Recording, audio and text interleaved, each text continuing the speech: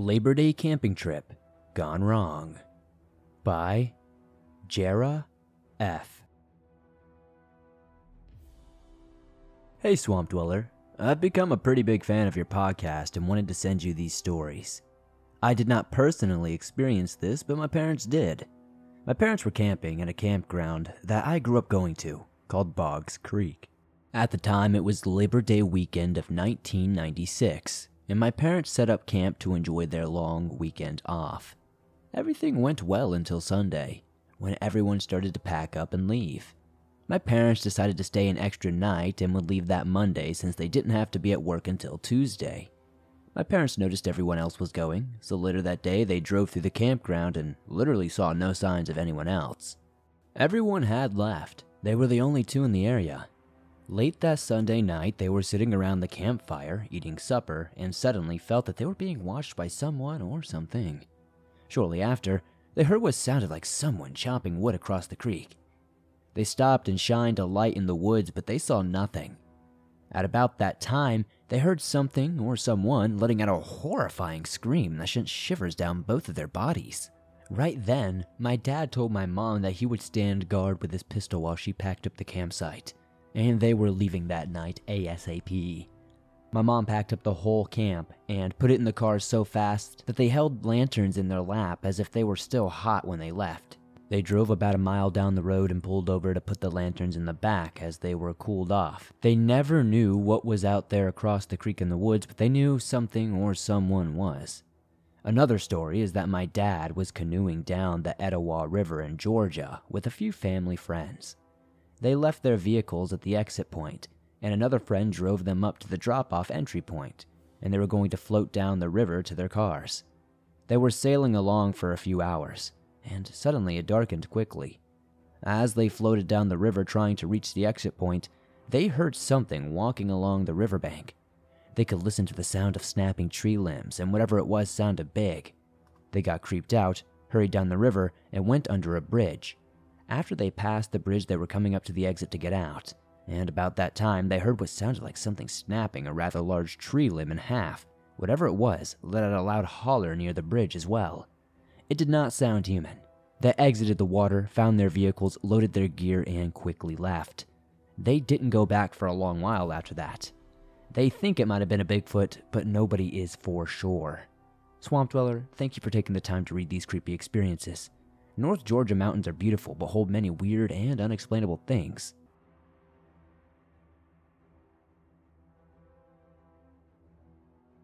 Backyard Camping Nightmare by Bathtub Jen. Hi, I grew up in southern New Hampshire and had some exciting times in East Derry.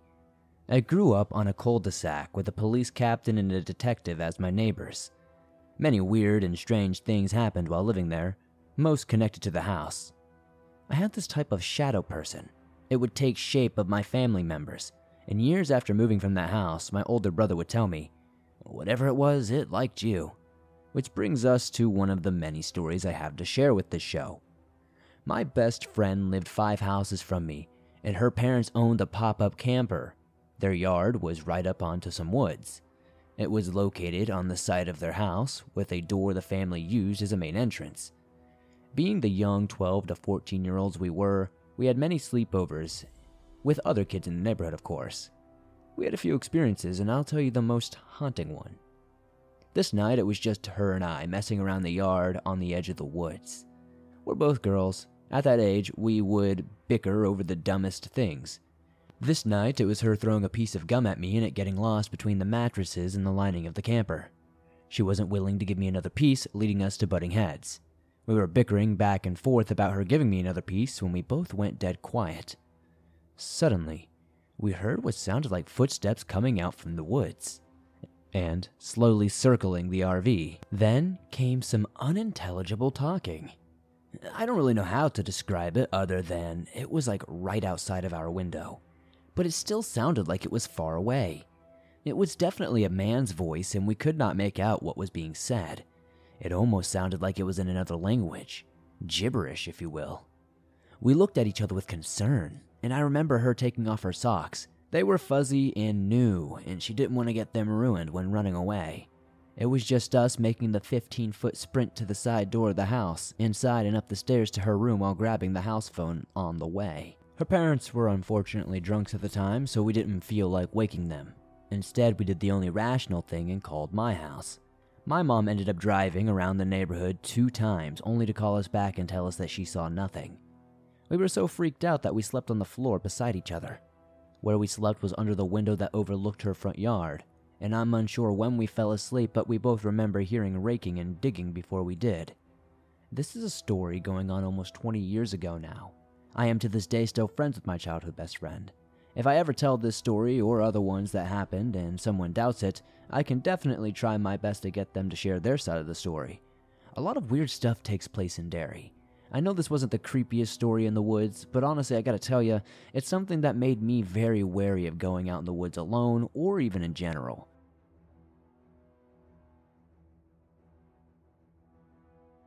The Thing in the Woods by Anonymous.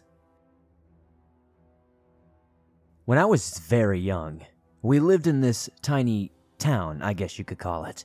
It honestly only had 3 streets, 2 street lights, and about 50 houses total. All of the town kids would get together and play pickup games of baseball and such during the summer months. This particular evening, after the sun went down, we decided to play laser tag. There were about 10 of us, and all of us had our own set of tag vests and laser guns. We basically took over one section of the town and would run through the yards, hide behind garages, run in the woods, all the good stuff. Anything we wanted to do.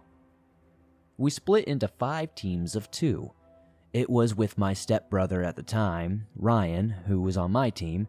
As I mentioned earlier, there were 3 main streets in this town and lots of alleyways. One of the streets was the easternmost street, and it was bordered by a marsh and some woods on one side of the homes on the other. Ryan and I were running down this street, thinking we had seen one of the other teams running through a yard. We were going to block them in and shoot them, so Ryan and I split up. He went west and I stayed on the eastern road bordering the woods. This was a scary road at night, if I'm honest with you.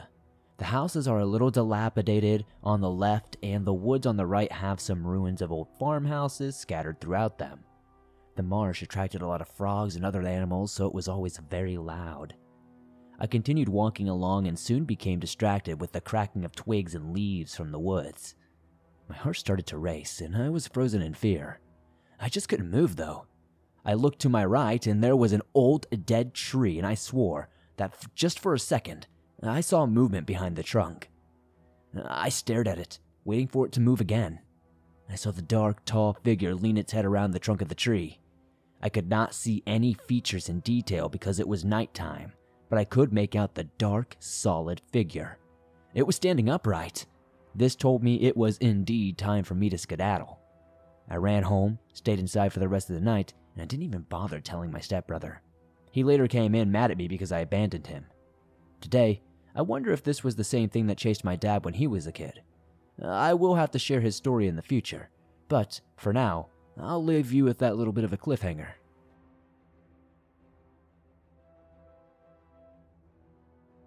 Evil Woods by Abby K. Hey there, Swamp Dweller. It's been a long time since I've sent in a story here. This story is supposed to be very short, but due to some details I don't want to leave out, it might be a little bit longer than intended. Anyways, here it goes. This happened when I was in high school, sometime around 2011 or 2012. I went to a boarding school, and the school was located at the countryside, if I may say. From the side of the boys' dormitory is nothing but forest, miles and miles to the horizon. We all knew the school was very haunted, and no one ventured into those woods, be it daytime or nighttime.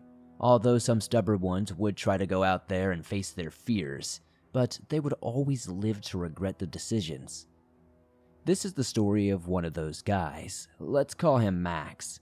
Max was seen as those athletic type guys, big body, tall, you know what I mean. He's always said there was nothing in those woods and he can spend the night there, blah blah blah. He got on a bet with a friend at around 11 p.m. He set off, to spend the night there, apparently, all alone. But about an hour or so later, his screaming could be heard. He screamed, "Jesus!" Everyone was scared to follow up, so they contacted campus security, and about 8 of them came out there and looked for him. They found him, but he was completely unconscious. To this day, 5 or 6 years later, Max has lost the ability to speak, and whatever he saw has affected him psychologically. No one knows what he saw, and no one is ready to go follow up and go into those woods to rewrite history. Well, not yet at least. To my main story, one night, obviously midnight, a friend, Mike, woke up and started calling us to come see something. We all sleep in bunk beds in the dormitory. His was right by the glass window, so he could see outside rather well. We went to his bed, and what we saw, I still can't really understand. It was a giant ball of fire. They were a few feet apart, at least 100 meters between the trees. The flame fire thingy was just bouncing from one to another like it was no one's business. We looked for quite a few minutes until the fire eventually disappeared, and we all went back to bed entirely confused. I tried to watch it again on several occasions, but it never really happened anymore. I would stay up all night. Sorry if this doesn't make much sense. I wanted to be sure to get this story into you because it's so anomalous it makes no sense to me. What happened to Max in those woods? I don't think we'll ever know. Why did he lose the ability to speak? Was it just some health condition he already had, or did something more happen? Also, what the heck was that fireball bouncing tree from tree? None of this makes any sense to me the more I think about it.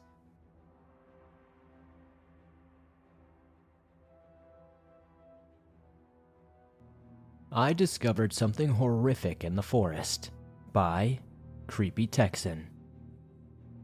Hello, Swamp Dweller, my name is Garrett, and I'm going to share with you and the people of the swamp the time my good friend Robert and I encountered something very frightening in our local forest. It has been almost 3 years since it occurred, and I still wonder how I'm still alive to tell the tale. Anyway, here it goes. It all started on a fantastic October evening in Texas. My friend Robert and I were wondering how to spend this evening on a Saturday night. So, being the thrill seekers we were, we decided to go on a walk in our local forest and do some urbex exploring since there were some abandoned buildings in that area. I'm not sure of the history behind these buildings, but apparently they were a part of some sort of old settlement from the mid-late 1800s that was mysteriously abandoned in the 1920s. I have tried to ask more about the history from people in our small town, but for some reason they refused to talk about it. Additionally, they warned all the other teenagers and myself to not go into that forest at night. But of course, being the cocky young teenagers we were, Robert ignored that warning and explored the buildings. Once we all got our stuff packed in our backpacks, including my newly gifted camcorder, we set out for the forest at about 6:45 p.m. and got there at about 7 o'clock, so the sun was pretty much gone at this point.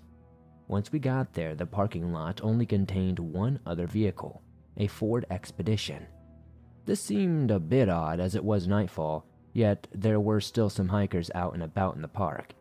Not that it was strange for us to be there so late in the day, but I just shrugged it off quickly and started recording on my camera once we began our 30-minute hike to the abandoned buildings. The walk went entirely normal for the most part, until we got about 10 minutes away from the settlement. It started with the crickets and other animals going quiet all around us, which I know means a predator is normally nearby. I am somewhat of an avid hunter, so I guess I would know this, as well as listening to horror stories on YouTube. Robert and I were on edge, but we refused to turn back. Instead, we slowed down our pace and minimized the number of times we would use our flashlights, since we did not want to give away our position so easily. Eventually, we made it to our destination with no further interruptions. In front of us, we were greeted by a building that seemed to resemble an old church with what appeared to be tiny houses and maybe a couple of stores surrounding it. Of course, the buildings were so old and ran down that it was honestly hard to tell what they could have been. Strangely enough, the church appeared to be in the middle of the settlement. Now, I don't know if it's just me, but if you see an abandoned town with an old, creepy church, chances are some terrible crap is going to go down. Robert and I agreed that we should probably check the buildings to make sure there are no squatters or anything. We wanted to save the church for last anyway because it was the most uneasy. We spent about 30 to 45 minutes exploring the different buildings with no interest other than some cryptic messages engraved in the wood of the buildings, which read out like, "We must leave before it's too late and they always watch." Now, if the town's eerie atmosphere wasn't enough to freak me and Robert out, the creepy silence that seemed to follow us around definitely was enough to make us crap ourselves, especially with the previous settlement history. Could this be connected to the town's abandonment? What were they so afraid of?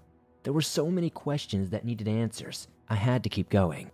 After exploring the last building before the church, we took maybe 10 breaths each before entering the church. Upon entering the church, it immediately made us gag with the smell of what I can only describe as pure death, and it seemed to be coming from the room below the building. A basement? That's what I could only assume. A trap door followed by a ladder led down to a secret room, and as we made our way down, that horrible smell seemed to get even more robust. We even had to use our jackets as makeshift gas masks. Once we all got down, we were met with a vast catacomb-like room with some sort of object in the center, illuminated by a dim candle hanging from a ceiling. Me and Robert were very reluctantly making our way toward the thing with my camera still recording to discover that it was half of a person's bloody body. A female that seemed to be in her mid to late 20s. Very possibly a young urban explorer like Robert and myself. We both threw up upon seeing this gruesome sight. It was worth mentioning, too, that while we were down there, we never used our tack lights to see what we were surrounded by, so we both opened up our lights. I almost fainted on sight when we saw that there was maybe 20 horrifying-looking humanoid creatures surrounding us. They were probably no taller than us. They were naked, skinny, with long, thin, and wiry hair coming down from their chests. Their eyes were black as night, and their gaping mouths were dripping with blood. Their fingernails looked like they were overgrown and shaped like steak knives. They resembled the clown from Saw, except without the makeup.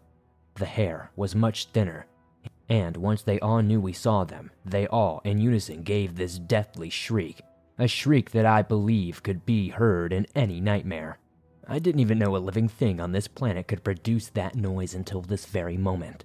But then Robert yelled at the top of his lungs, "Run!" As we both climbed up the ladder in record time, it was an absolute miracle that not me or Robert got dragged down by those horrific creatures. We made it to the church as fast as we could and slammed the door behind us. With the screaming still being heard, we took a minute to catch our breaths as we discovered, with our lights, probably 50 different eyes coming from all the buildings we had previously explored. Upon seeing this, we bolted out of the entire settlement. I dropped my camera behind me in the process. I know, cliché, but I didn't realize this until many, many minutes. In about 10 to 15 minutes, we made it back to my truck with the Ford Expedition still there. We could now safely recollect and calm down from our horrific experience. We then concluded that the car belonged to the girl killed by those things under the church. It was a miracle that we made it out, but unfortunately she didn't, and my heart goes out to her family. The next day, we led police to the location and they found her body right where we saw it. Only this time, those creatures were not there. She was eventually identified as 26-year-old woman, Chloe Becks. We tried telling the police our story, but they did not buy it, except for one, Sheriff Walker, a 60-year-old native of our small town. During the investigation on the site, he came up to me and Robert and said, "Now you know why we tell you not to go into the forest at night."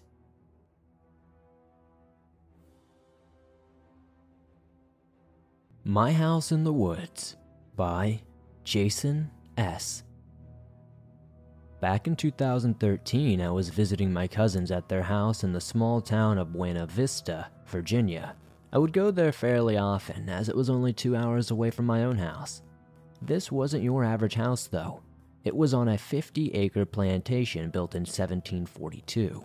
All around the house were flat fields followed by dense sections of woods. At the foot of the Blue Ridge Mountains, you can hike up from the backyard to the Appalachian Trail, which I often did. Because of how old the house was, it came with a big book telling its story. Lots of history there, but I'll let you know about one thing that happened there in particular. During the Civil War, right past the woodline, a local militia got into a 45-minute skirmish with Iroquois Native Americans from Delaware, traveling through the area. As a result, 17 natives and 8 militiamen were killed in that backyard. If you want to know more, look up the Balcony Downs Massacre. You'll understand why this is relevant in just a few minutes. I was sleeping in my cousin's room, with whom I am very close. She was asleep in another room that night with my younger sister. Her room was the slave room. This was a very old plantation home, and at one time they unfortunately owned slaves.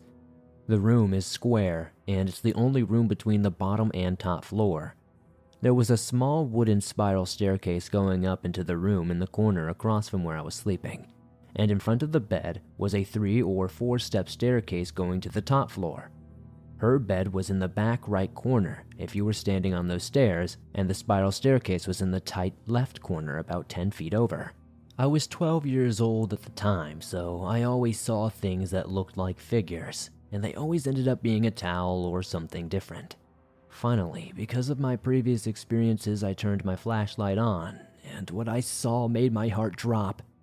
I saw what looked like a little Native American girl in a long dress with very long, straight black hair. She was standing there, not moving, just observing me. This scared me so bad, I just hid under my covers, too terrified to yell for anyone. I was afraid doing so would anger her or something. I remember looking up what to do if you see a ghost while under blankets. I was petrified. There was no other way to put it. I don't think I've ever been so afraid in my entire life. After about an hour, I eventually did fall asleep from exhaustion, but only for a little while. When I awoke again, I decided to peep out of my covers and check again. And there she was, in the same place, still staring at me. I then took a picture of her, but my phone screen showed no one or anything in that spot. This confirmed to me that she had to be a spirit. I hid under my covers until morning.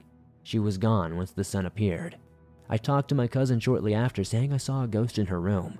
She then asked which one I had seen, describing the exact girl to me, and then she described a tall black figure who stood at the foot of her bed. She told me that most nights she sees them, but I was the first to see one other than her. I asked why she didn't move rooms and why she stayed there, and she did eventually, but she said that she'd just gotten used to it. I asked her about this over Snapchat the other day, and she said, yeah, that house is definitely off and I'm never going back there again.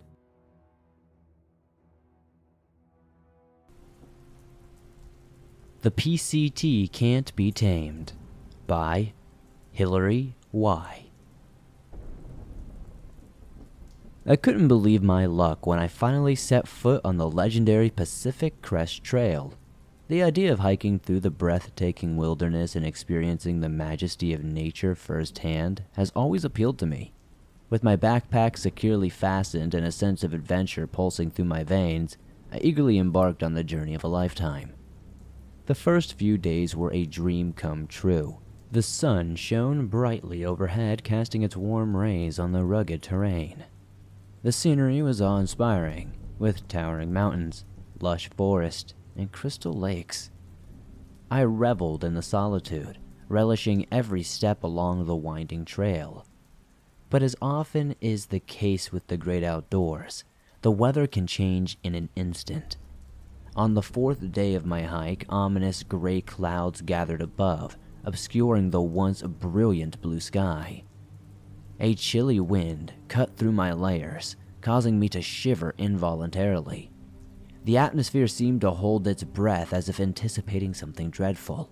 I consulted my map and realized I had several miles before reaching the next campsite. Determined to push forward, I tightened the straps on my backpack and marched on, hoping to find shelter before the storm hit full force. Minutes turned into hours as I pressed on, the weather growing increasingly more hostile. The wind howled through the tall pines, bending them at precarious angles. Fat and heavy raindrops began to fall, creating a dissonant symphony as they pelted against the leaves in my rain jacket. Once a well-defined and easy-to-follow trail, it quickly became muddy, making every step a struggle. My boots sank deep into the muck, making progress slow and exhausting. As the light faded, I felt a rising sense of urgency. I needed to find a haven before darkness swallowed me whole. Just when my spirits were at their lowest, I caught sight of a dilapidated cabin, nestled between the trees. Its windows were cracked, and the wooden boards looked weathered and worn. Though the place seemed abandoned, it offered the promise of a shelter from the raging storm. With renewed hope, I quickly reached the cabin's doorstep, pushing open the creaking door. I stepped into a room frozen in time. The air was thick with the scent of decay, and the flickering light of my flashlight cast eerie shadows on the decaying furniture. It was clear that no one had set foot in this place for quite some time, many years if I had to guess. As I explored further, my heart skipped when I discovered a handwritten note on a dusty table. The message, barely legible, spoke of a curse that befell those who sought refuge in this forsaken cabin. It said of a hateful and vengeful entity that roamed the woods preying on lost souls. Goosebumps prickled on my arms, and a chill ran down my spine. Was this a tale to deter trespassers? Or was this just some stupid thing kids did? Or was there actually something sinister lurking outside? I peered through the broken window, straining beyond the darkness, not seeing much. Suddenly, a bone-chilling wail pierced the air, causing me to stumble backward in fear. The sound echoed through the cabin, reverberating in my ears. Panic surged within me as I realized the storm had summoned a creature of nightmares. With every ounce of courage, I gripped my hiking poles and desperately ran for safety. The wind whipped at my face, rain blinding my vision as I sprinted through the treacherous forest. The creature's haunting cries pursuing me. Branches tore at my clothing. My legs burned with exertion. In the distance, I caught a glimmer of light signaling the campsite I had longed to reach. With determination, I poured every ounce of every bit of energy I had into getting to that haven. Finally, I burst into the clearing, panting and drenched to the bone. Other hikers gathered around, their faces etched with concern as they saw me dragging myself in my bedraggled state. They offered comfort and warmth, sharing their tents and provisions. As the storm raged on outside, we huddled together, finding solace in each other's presence. Days passed before the storm finally abated, allowing us to continue our journey along the Pacific Crest Trail. The experience forever changed me, though, reminding me of the unforgiving power of nature and the strength of the human spirit. As I recount the harrowing tale of my survival, I urge future hikers to approach the trail with respect and caution, for within its vast beauty lies the potential of unimaginable horrors, waiting to test the limits of your resolve.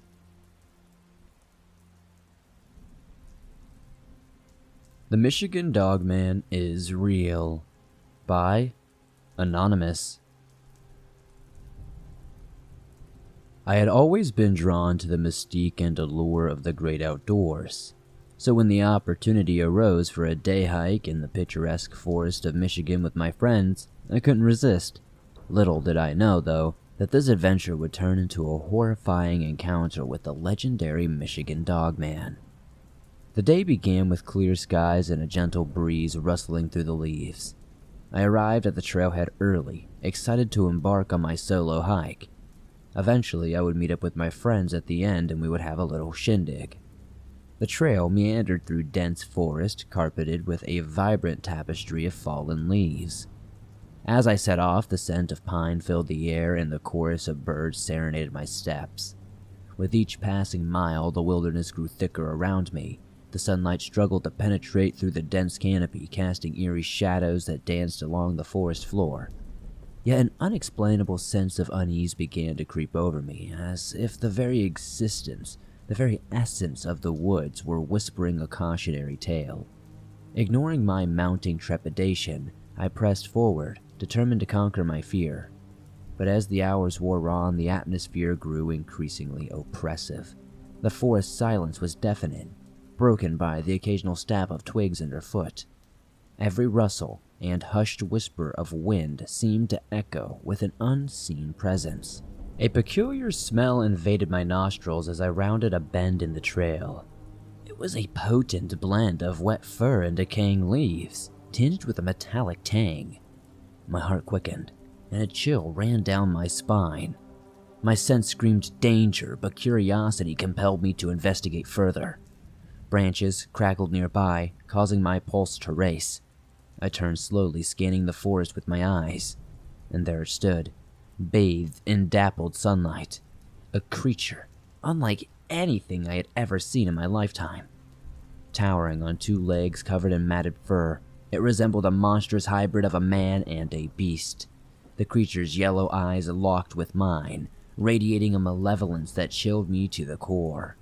Its snout curled with a sinister grin, revealing rows of gleaming, razor-sharp teeth. Fear paralyzed me as the realization dawned.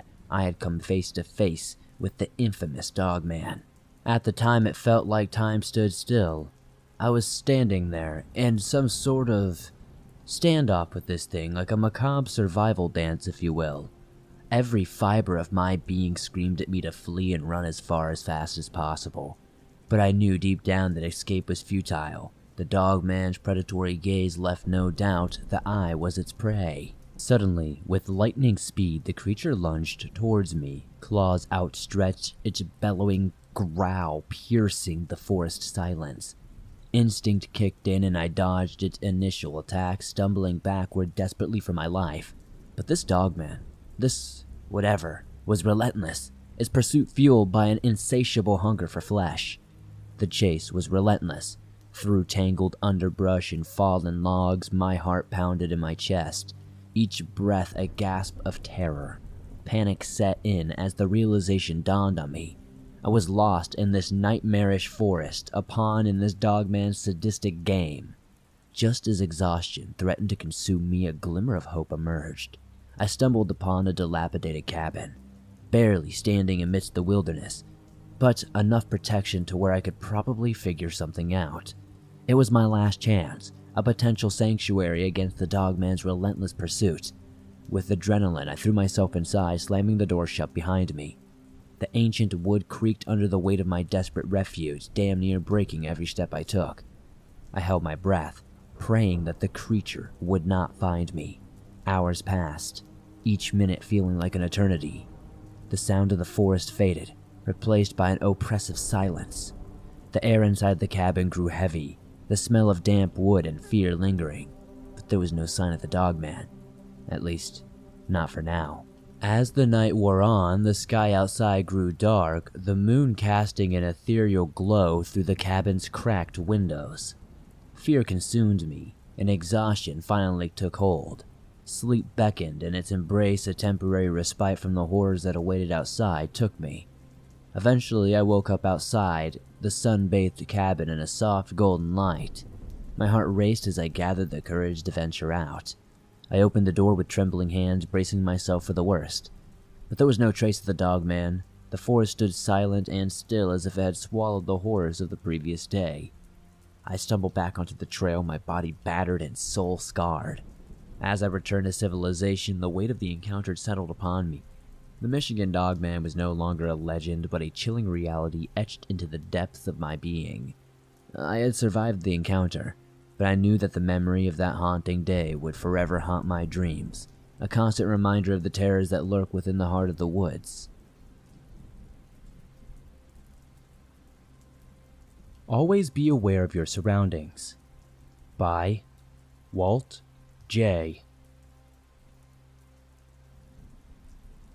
In the depths of my high school years, I actively participated in the basketball team and track events. To maintain my stamina, I frequented an 11-mile hiking trail that meandered through the ominous hills looming outside my small, seemingly safe town, where everyone knew everyone. Although not entirely secluded, the path possessed an uncanny ambience, especially in specific stretches deep into the heart of these foreboding woods. There, the path became treacherously rugged, with patches of dirt and mud tangled with gnarled tree roots that sprawled like malevolent serpents in every direction. The challenge enticed me, forcing me to focus on each precarious step, oblivious to the energy I exerted. For 3 uneventful years, the trail remained a familiar and secure escape. That is, until the fateful day when literal and figurative darkness descended upon me. Like countless times before, I parked my car on the lonely dirt road, a humble offshoot of the ever-present highway. I indulged in a brief interlude, smoking a joint to ease my mind while meticulously selecting a playlist on my phone. With earphones in place and a fresh piece of gum to invigorate my senses, I embarked on the trail. Strangely, I was trying to remember encountering anyone that day. Although it was afternoon, and typical for the course to be sparsely populated compared to the busier evening hours, several minutes passed as I treaded the initial crushed stone path. Once I reached a certain point, the trail transformed into an untamed wilderness. An unsettling change washed over me at this most isolated segment midpoint. Without any discernible reason, an overwhelming sense of dread began to gnaw at my insides, its icy tendrils squeezing at my core. Nevertheless, I pressed on, attempting to dismiss the foreboding emotions that clung to me like a shadow. As the trail grew steeper, demanding I slow my jog to a cautious walk, I removed my earphones while maintaining a steady pace. In this moment of silence, I became acutely aware of the eerie absence of sound. A haunting stillness enveloped the surroundings, further fueling unease that coursed through my veins. Yet I remained oblivious to the lurking predator that had infiltrated my sanctuary, its presence unknown to my conscious mind. Although the dense woods that have concealed the potential threats of wild animals such as coyotes or even bears, though unlikely, the inexplicable fear gripping me transcended the realm of natural predators. A peculiar 30-second interlude nestled amidst the labyrinth recesses of my memory, presenting itself as an incomplete nightmare, blurry and indistinct. My recollection centered on a figure concealed within the trees. It was neither animal nor apparition, but unmistakably human. A man, a presence if you will. Struggling to visualize the faceless specter, I instinctively averted my gaze, keen on ensuring my obliviousness to its scrutiny. The response was almost involuntary, driven by a primal intuition that lingered deep within my psyche. However, this figure did not trail behind me as I initially thought it would. It stood ahead, off to my right at a 2 o'clock angle. Frozen in place, it remained utterly motionless, silently observing my passage. Though I forged ahead, the tension in the air was palpable. Every nerve in my body screamed for escape. And then, upon rounding a bend approximately 15 feet beyond the figure, I succumbed to an animalistic instinct, an explosion of adrenaline that propelled me forward as if I was possessed. My knees quivered beneath the weight of my sprint, but the fear-driven momentum propelled me faster than I had ever thought possible. Though the haunting whispers of impending footsteps failed to reach my ears, it felt as if they were but a hair's breadth away, eager to seize me, their prey. It was a pure, primal terror that coursed through me, defying all rationality.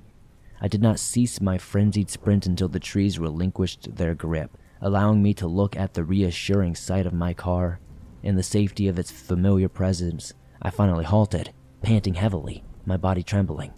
Despite the adrenaline-fueled chaos that had consumed me, I found no pursuer emerging from the darkness. It seemed as if the evil presence had evaporated, leaving me only with my racing thoughts and the unshakable conviction that someone, or something, had been there lurking amidst the foliage, their intentions far from benevolent.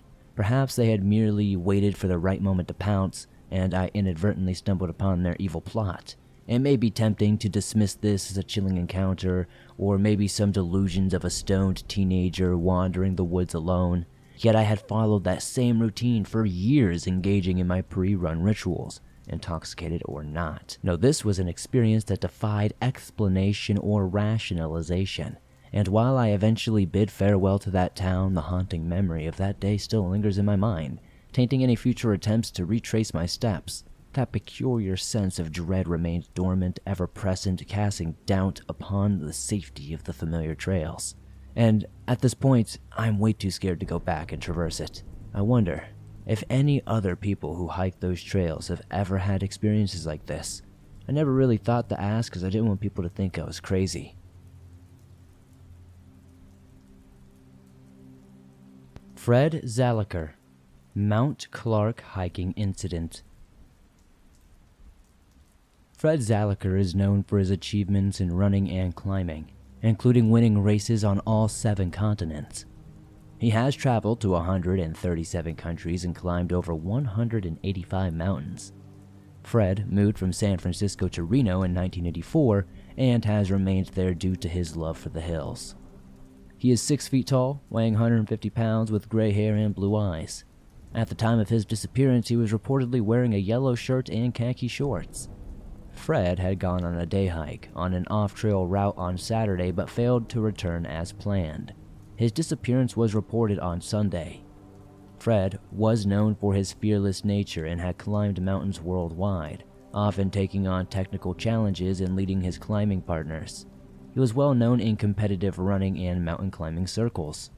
Fred's death has led to an outpouring of tributes from those who admired his accomplishments. He set records in his age group, including winning his age group in all 6 Abbott World Marathon majors and completing marathons on every continent, including Antarctica. He has also summited several famous mountains, including Denali, Kilimanjaro, and Elbrus. Fred's website documented his adventures and showcased his achievements through photographs and lists of countries he had visited. He was described as a very adventurous person who would set and pursue goals with determination. The circumstances surrounding Fred Zalakar's ascent of Mount Clark and his final movements are honestly still under investigation by park authorities, and more details may emerge as the investigation progresses, but it's unlikely. The story is another sad reminder that Mother Nature is unpredictable, and you never know when your last day may be. I indeed extend my sympathies to Fred and his family. If anyone listening to this episode has a case they would like to see covered on the show, please feel free to comment below.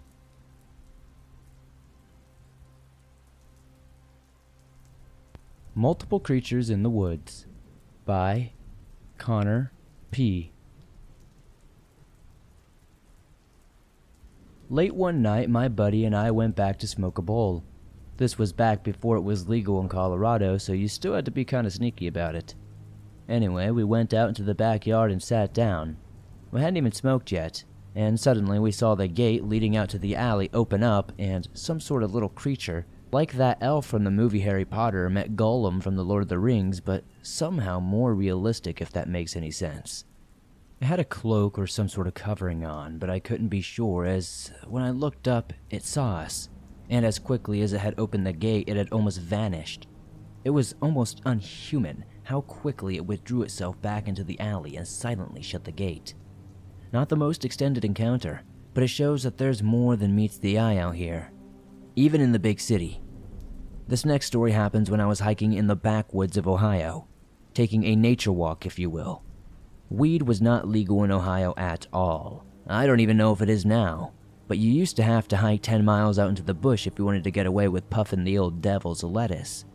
Anyway, I had just sparked up a fat one, and I was enjoying the natural sights and sounds when I heard something back in the woods behind me. I turned around to see what I can only describe as a 15-foot figure swoop from behind one tree to another. I almost shat myself at first, but after just a moment, I thought that maybe, just maybe my eyes were playing tricks on me. Before returning to the creek, I briefly studied where I had seen the thing.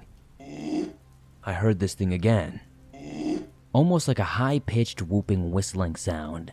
I turned around and saw a very tall, slender creature practically bouncing from one tree to another, making that high-pitched whooping sound. I've seen pictures of Sasquatch, which are varying. Some are tall, thin, some are even, massive in the sense of like being like a bodybuilder, but this one was weird. It was not like a Slender Man per se, but it was almost like some sort of puppet wearing long, dark dresses that made it look like it was wavy or something. I don't even know how to even explain it, but I got out of those woods as fast as I could, and I've never even seen anything remotely like that again. But if you're out there in those Ohio backwoods, definitely watch out, because there's some strange and creepy things going on out there. Now, I know people are going to question, 15, 20 feet, you must be exaggerating, but I swear, in the moment, it felt like this thing was towering over me.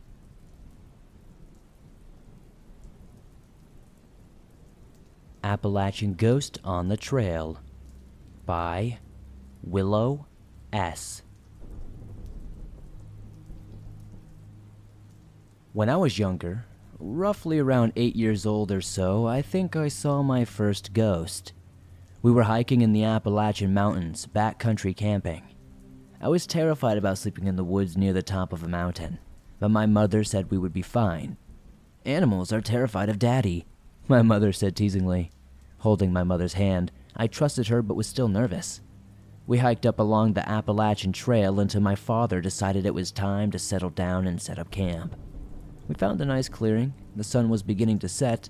I looked up at my mother to notice she was pale and her hand tightly clasped around mine.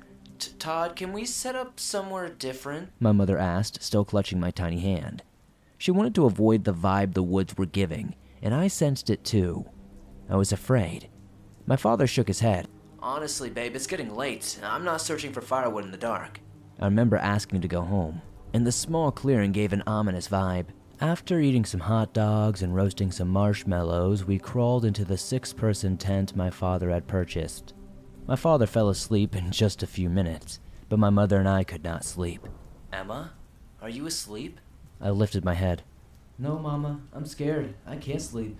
"Hush, it's fine. We're safe inside the tent," she comforted. I finally fell asleep and woke up in the early hours of the morning. I exited the tent and saw my mother meditating on the ground. She meditated every morning with a cup of Earl Grey tea. I came up to her and tapped her on the shoulder. "Mama, can we take a walk?" My mother opened her eyes and said, "Sure, let's not go too far. I don't want Daddy to worry." We were hiking near our campsite when my mother suddenly stopped.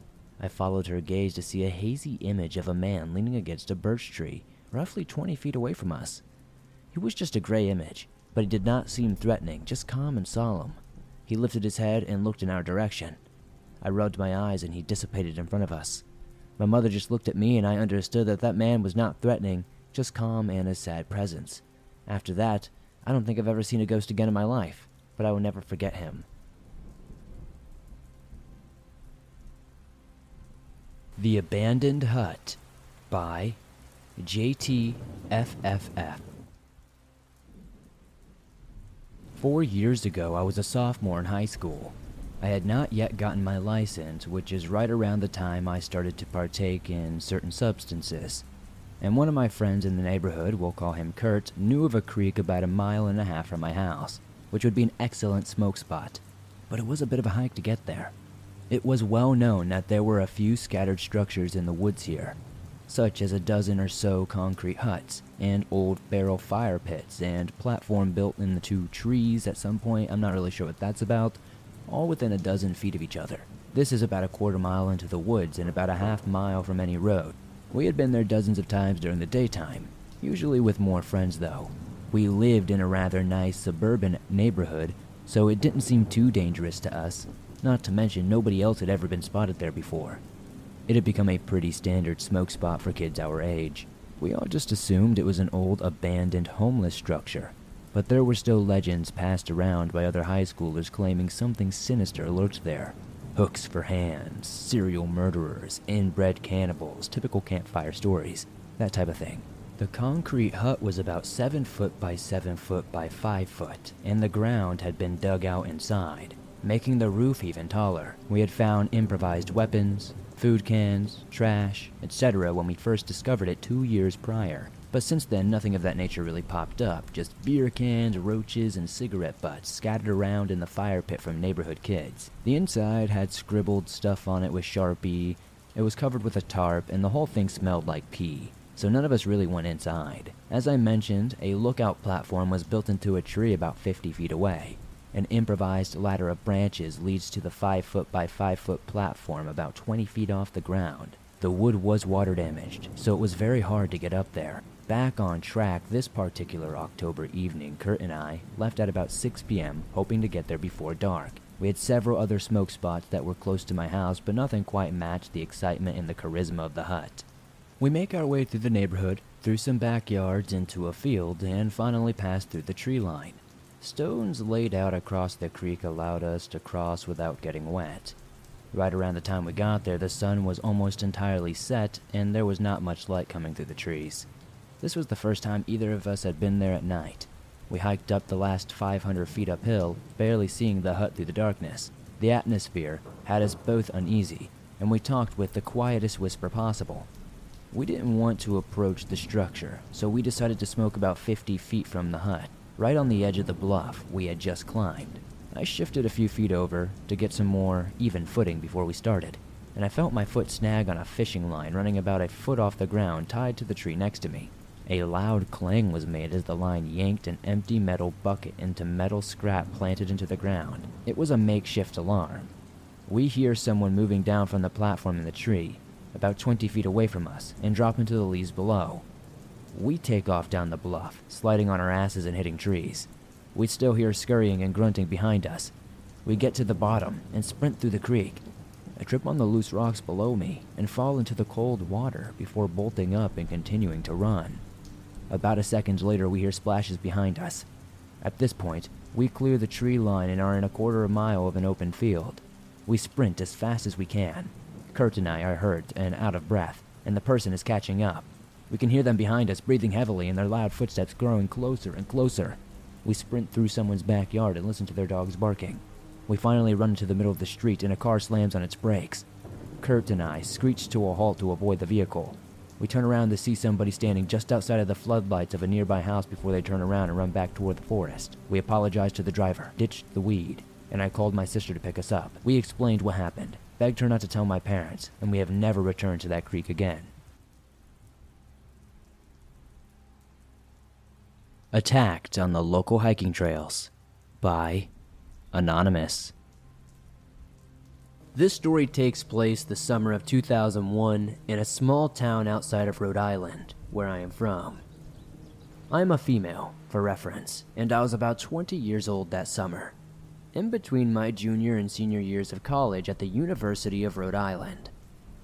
I decided to stay on campus and take some classes so my senior year would be a little lighter and be a bit less stressful for me. So I rented out a cute little apartment with a few friends, and we loved it. Like I said, we were in a small town outside of the city. There were a lot of other college students around, and I enjoyed living so close to the beach in the summertime. My schedule was pretty open, so even though I was working and going to school part-time, I had a lot of time to myself and loved the freedom I had to do whatever I wanted.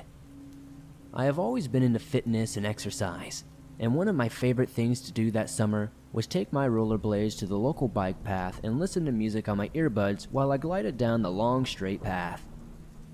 Every day, I would drive to the bike path and park my car at the park close by the path and rollerblade the mile-long path until it ended. Another park would begin actually right after this one ended. At that second park, I would sometimes rest on one of the benches and take a little break and drink some water before turning back and going back down that same path again and ending up at the original park where my car was. It's about a 2-mile go, and I did this about every day. It was fun and great exercise, right up until this incident I'm about to chronicle for you. On this particular morning, I slept in and was running a little bit late, getting ready for my daily workout. I could not find my earbuds anywhere. They were not where I normally left them on my kitchen counter, and after spending some time looking for them around the apartment without any luck, I just said screw it and decided to exercise without them. I get to the park and put my rollerblades on and start my first mile. It was a beautiful July morning, and I was enjoying myself when suddenly, unexplainably about halfway through the mile, something felt very wrong. There was just this gut feeling that something was off. The temperature was in the 80s, but I had goosebumps all up and down my arms and legs. The hair on the back of my neck was standing up, and I had an intense, sinking feeling of dread. I've always had a very strong intuition.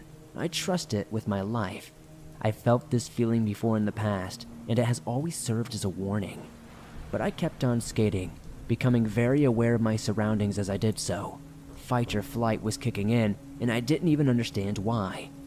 That was until I saw him. There was a man up ahead on the trail, off the side of the path. The first thing I realized was that he was taking steps backward off the path. He was trying to hide from me in a tree, but I could still see his face from a good distance away watching me, like a dead-eyed predator. He stood there with his hands in his front pockets, not moving at all. As I skated closer to him, the dread in my stomach grew. I noticed he was not wearing workout clothes. He had an oversized hoodie, jeans, and work boots, nothing you would wear if you were expecting to exercise. Now, I had to quickly make a choice. Do I stop and turn around and go the way I came from, possibly endangering my life by losing the speed and momentum I had gained? Or do I keep skating past him and hope he doesn't rush me from the side, pushing me off the path? The fear I felt turned quickly to rage. Quick backstory on me. I am no stranger to violence and assault from men in my past. I thought, why should I live my life afraid? Why should I cater to these men who think they can just take what they want from me? Do they think I'm just going to keep taking it? I felt my hands ball up into fist, my jaw jet out in defiance, and I decided I was standing my ground. Something told me that as I passed him that I needed to remember everything about what he looked like. I noted his dark eyes and beard. I noted his plain blue baseball cap, his hoodie, his jeans and construction boots. I could tell you my nostrils were flared and my eyes were flashing anger, and I glared at him with an intensity that said, "I see you there, and I'm ready to fight you if need be." We maintained eye contact for what felt like a long time, but could not have been more than just a few seconds. Then he actually broke eye contact, looked away from me, and I knew he had changed his mind at this point about whatever he was considering doing to me, but I was still not safe yet. I flew as fast as I could to the second park and got off the bike path. Now, I was in a tough position. My car was a mile away, as was my shoes and cell phone. I could not go back down that path again and risk passing him a second time. He might have moved, he might have been hiding in a better place waiting for me, knowing I would need to go down that path to get to my car again. So I took off my rollerblades and made my way over to the road that ran parallel to the path and walked the mile back to my car in my socks, carrying my skates. It probably looked a bit strange to the drivers that went by, and the walk seemed to take forever. Once I saw my car, I ran to it as fast as I could and locked myself in. I never went back there to rollerblade ever again. Unfortunately, the story doesn't just end there though. After this incident, I went on with the rest of my day. I went to class, I made lunch at my apartment, I got ready for work, and went to my closing shift where I work as a waitress. I returned to my apartment complex at around 10 p.m. to find my neighbor yelling excitedly on his cell phone in the parking lot, pacing and smoking a cigarette as he talked. He and his girlfriend lived upstairs from me. I didn't know them well, but they were friendly enough. She studied nursing and he was a business major. We had all hung out shortly after move-in day, drinking beers and smoking joints on their balcony, and I thought they were both pretty nice people. I parked my car and started walking towards the building just as he was hanging up from his cell phone. I nodded politely towards him and he offered a friendly greeting, something like, "Hey, how's it going?" Seeing his face closer now under the lights, I could tell he had been crying. He told me his girlfriend was in the hospital. She had been attacked and violated by a strange man, and was recovering from some various injuries, most seriously, a head injury from smacking her head on the concrete. As he described to me what happened, I felt tears rising in my own eyes and it felt like I had been punched in the stomach. What I said to him next made his jaw drop. I said, "Did that happen on the bike path?" He incredulously said yes, and demanded to know how I knew that. I told him I knew who did it, and I explained what happened to me that morning. He immediately asked if I could talk to the police and give a description of the man. Because of the little voice in my head that told me I needed to remember everything about his appearance, I was able to give a full detailed description of this man to the police. For months after this incident, I checked the news to see if he was ever caught, but I never heard that he was. The girl he attacked did make a full recovery, and shortly after returning from the hospital, she and her parents showed up in a moving van and packed up all her things in her apartment. I never saw her again. For a long time after that, I felt a lot of guilt about what happened to her. I felt that somehow her fate was meant for me, but I skirted it and left it for someone else to suffer through. What did I do to ward off this attack? What did I do that she didn't? The last and most chilling piece of this story, though? The earbuds that I lost the morning of this incident. The ones I looked all over my apartment for and that I had decided to forego using that day because I didn't have the time to look. I found them the next day on the kitchen counter, exactly where they were supposed to be. I know for a fact they weren't there when I looked, and I cannot explain why they disappeared that morning.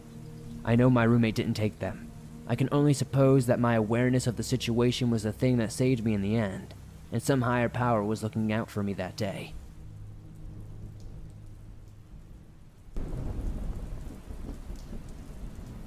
A series of creepy events by some Aussie mates. My name is Adeline. I have 3 pretty scary experiences to share. I'll caveat this story by saying I think Australia is rather safe, and I think I've just been extremely unlucky. The first experience happened 11 years ago. I was around 16 years old. I was a pretty wild child and had quite a grown-up figure for my age, as my friends and I liked to dress up. My friend and I wanted to sneak into some clubs. The legal age is 18 here in Australia, as they didn't used to check ages at the door that much. We would then get guys to buy us drinks or whatever, as they typically checked your age at the bar. We did this almost every single weekend for quite some time, and nothing really ever happened. Then, one night in the middle of winter, we had this guy buy us some vodkas, and I have no memory from that point forward. I barely remember his appearance. He seemed like an average guy in his early 20s. I woke up freezing and coughing. I don't have a great memory of this, but I remember my eyes stinging from dust or sand. My mouth was so dry and full of dirt, and I was so cold. The cold where it seems to pierce your bones. I had the worst headache I had ever had. I could barely move or open my eyes because of the pain. Eventually I was able to sit up. It was just before dawn and there was some light, but not too much. I started to freak out when I realized I was not entirely buried. There was about an inch of dirt on top of me. I still had my dress on, but no shoes. I couldn't think straight, but I knew something terrible must have happened. I must have been kidnapped. From what I could tell, I was somewhere in a rural area, and it was like a grazing paddock. I saw a road about 400 meters away, and a few cars driving down it. It took me ages to walk to the road. I was incredibly dizzy and kept losing my balance and landing on my knees, which were now pretty much cut up and bleeding. When I finally reached the road, I flagged down a car. I was so thankful they stopped. It was a young woman, and she seemed pretty freaked out by this bloody, dirty girl who had just stumbled onto the highway. She helped me into her passenger seat and draped her coat over me. At this point, I couldn't stop shivering, either from the cold or maybe I was just going into shock. She kept asking me questions like my name or what had happened, but I couldn't answer. After just a few minutes, I must have passed out again. I woke up some time later and the sun was now up. I could hear her talking on the phone with someone. She was saying how she had me. I was still unconscious, and she was close to the drop-off point, and she would wait for them. I freaked out. In my state, I thought she must have been taking me back to the kidnappers. I started screaming, which resulted in her crashing her car into a ditch. She stopped, opened the car door, and ran onto the road. She was trying to calm me down, but I was hysterical. Then from a distance, I saw red and blue lights. It was the police and an ambulance. That's who she was talking to. About 20 minutes in the ambulance later, I became a little more coherent. They told me I had been reported missing last night, and about 9 hours ago, this is when they started looking for me. When my friend couldn't find me in the club, she phoned my parents, and when the club had closed, they found my wallet and coat. They immediately acted on the missing persons report, as I was still a minor. The working theory is that I was drugged at the club and taken away. The doctors found no evidence that I had been interfered with. They thought maybe I had overdosed on a drug, or maybe the guy thought he had killed me or something. He must have freaked out and tried to quote-unquote hide the body. They think I laid in the shallow grave for most of the night. I'll never know exactly what happened, but the police opened an extensive investigation. I reviewed the security footage and sent round photos of the guy buying me a drink, but there was never any arrest. The scariest thing about this is that it started as just a regular night.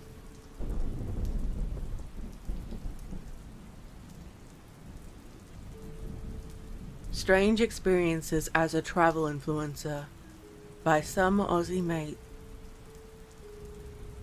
My friend Jess is an Australian travel influencer.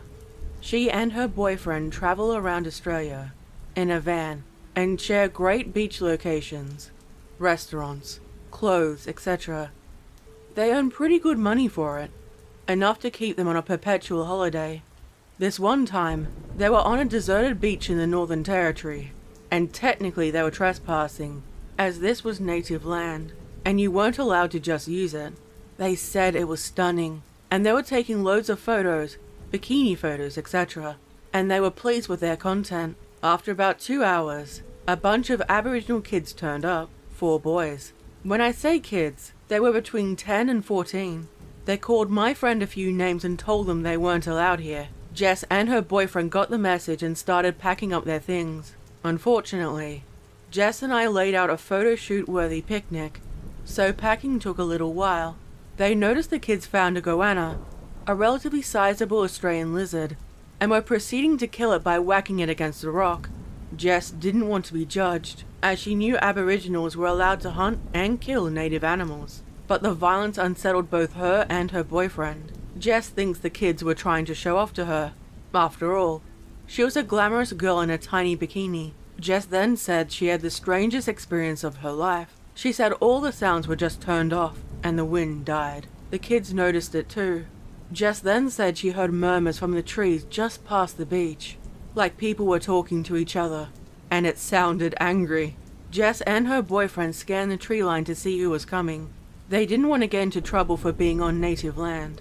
At first, they didn't see anything, except something was moving, as she glimpses of it, like a human. But Jess thought it was too tall for a human, and too pale. Most of the people out here were Aboriginal, and these figures were pale. Like, strangely white. Jess couldn't be sure of what they were.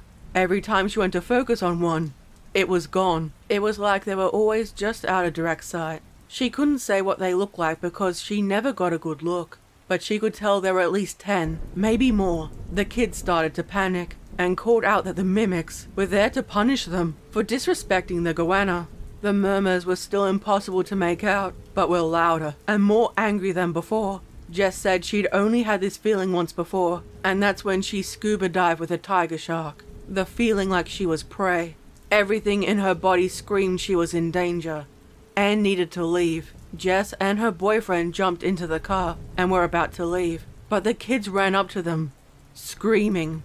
Despite her boyfriend's objections, Jess let them into the car, and they all piled into the back seat and pleaded for them to drive, but to leave. They had to go along the road through the trees, right where the figures were. Her boyfriend drove down the dirt road quickly without braking the car. Jess scanned the trees as they went through them. She saw nothing. Just the typical bushland you would expect. When they eventually joined the main road, they let the boys out. She offered to drive them to their homes, but they said they would walk. Later, Jess looked up what a mimi was supposed to be. They are ancient spirits in Australia, who first taught Aboriginals how to hunt and use fire. There are loads of old cave paintings of them. They are supposed to be tall and thin and stay hidden in the bushland. They are supposed to be calm, but are known to get upset when intruders are on their land, or someone kills or injures one of their pets. Jess and her boyfriend don't believe in anything supernatural, and are atheists, but this experience made them wonder if there are things out there that we don't fully understand. Jess's next story converted her from a non-believer to someone open to the supernatural. She and her boyfriend were checking into a hotel in a small country town during their travels. Their van toilet was broken, and they just needed a rest from van life, or at least that's what her boyfriend told her. This place was just more excellent than what they usually could afford. It was a beautiful old homestead. While waiting in line to check in, she started talking to another waiting guest. The guy casually asked if they were ghost hunters too. She quickly asked why, and the other guest explained that this was one of the most haunted places in the state. He told her there were supposed to be multiple ghosts, including an old man, a young woman, and shadow figures of kids in the mirrors and glass. Jess's face must have shown some concern, but the concierge intervened and told her, "There is nothing here that can hurt you, and if you do see something, just ignore it." And he said it with a smile and wink, so she couldn't tell if he was joking or not. Later that night, her boyfriend proposed while enjoying a fantastic meal in the hotel restaurant. It was an incredible moment and took her by surprise. She cried in joy and said yes, in true influencer fashion. She wanted photos to document the occasion, so she went to the bathroom to fix her makeup. While touching up her face, she saw a blur behind in her mirror. She turned her head, thinking someone else must be in the bathroom, but it was only her. She looked back in the mirror and saw a shadow lurking in the cubicle. She looked behind her, and there was nothing. She leaned forward and studied the mirror. She could see it. There was a precise shadow figure hovering in the cubicle. She wasn't scared. As she remembered the words that they couldn't hurt her, it became clear to her that it only existed in the mirror's reflection and not on her side. It seemed to sense her lack of fear. Its movements became jerky, as though it was angry, and it rushed out of the cubicle. Jess didn't move though, and she continued to do her makeup. The shadow seemed to be angrier and angry at her lack of reaction. It now stood directly behind her, in the reflection in the mirror, and tried to claw at her. She felt nothing, though, and she wouldn't let some shadow ruin her night. When she was done, she turned around without hesitation, and there was nothing behind her, and she returned to the restaurant. She said she wasn't going to let a shadow ruin her night. My friend Luke has a couple of strange events. Now, Luke is a doctor, and doesn't believe in anything supernatural, but he has these events that even he has to confess. There are no explanations. The first happened when he was 19, and still living at home. It was almost midnight. His parents were asleep, and his younger brother was out. He walked past his brother's room, and was surprised to see the neon blue glow of his gaming computer. His brother was a huge gamer. He never leaves it on when he's out. Luke entered the room to see if his brother was home, but the space was empty and untouched. He suddenly wanted to call his brother, something he never usually did, but tonight, he did. His brother had been in a fight, was scared, and needed a lift home. He didn't want to call his family, because he feared getting in trouble. Luke said he would be there soon and pick him up. When he looked up, the computer was off. Luke found this so strange he even touched the computer. It was cold like it had never been on. Another time when he was working at the hospital, he was doing his rounds. A middle-aged man there had just moved out of home care due to a nasty infection that needed to be treated in the hospital. He had cancer and hadn't responded well to treatment, and while he was terminal, they expected he had another 6 months or so to live. He went to check on him before leaving for the evening, and was surprised to see he had a visitor, a middle-aged woman holding his hand. Luke was surprised for a few reasons. One, it was way past visiting hours, and also, Luke had been told he had no living family, and due to COVID, only immediate family were allowed visitation rights. The man introduced the woman as his sister, and the woman just smiled.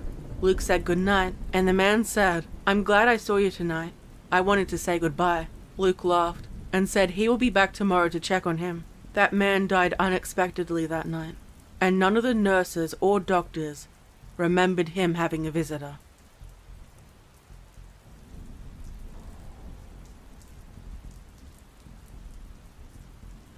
My Creature Encounter by Zoomstar43.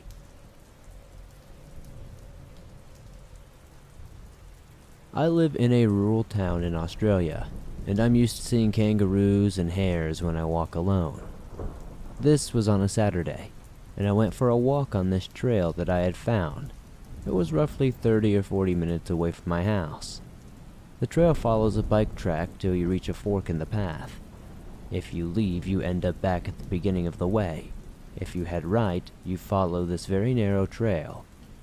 You can barely fit 2 people walking side by side on it. So I continue down this track, and usually I hear birds chirping and just general wildlife noises. Still, I couldn't hear a single noise but the wind blowing in the trees around me and the crunching of gravel under my shoes. So I continued my walk for about 10 or 20 minutes, when I started to pick up on the leaves crunching behind me as if someone was trying to follow me without being heard. They were trailing me, and I thought nothing of it at first, so I kept walking for just some time before I heard a massive tree crack. It was as if somebody or something had stepped on a large tree branch and broke it in half. This caused me to stop and jump back as I started scanning the tree line for whatever made that loud noise. I noticed I saw a large black figure duck behind a few trees. They were only about 100 to 200 meters away from me. Now I knew this wasn't a kangaroo by the size of the figure. It's hard to describe, but I will do my best. It was like a 6-foot human, but its arms were abnormally long. They stretched down from its shoulder to the ground, and its head was tilted nearly 90 degrees sideways, almost as if it wasn't connected to its body. As I saw this figure duck behind the thick trees and shrubs, I stood there staring at where I last saw the figure. What scared me, and is engraved in my mind, was its eyes peeking through the bushes.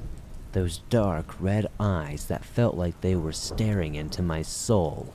I felt helpless, I felt like prey. I felt like this was an apex predator. When I saw this, my whole body became fearful.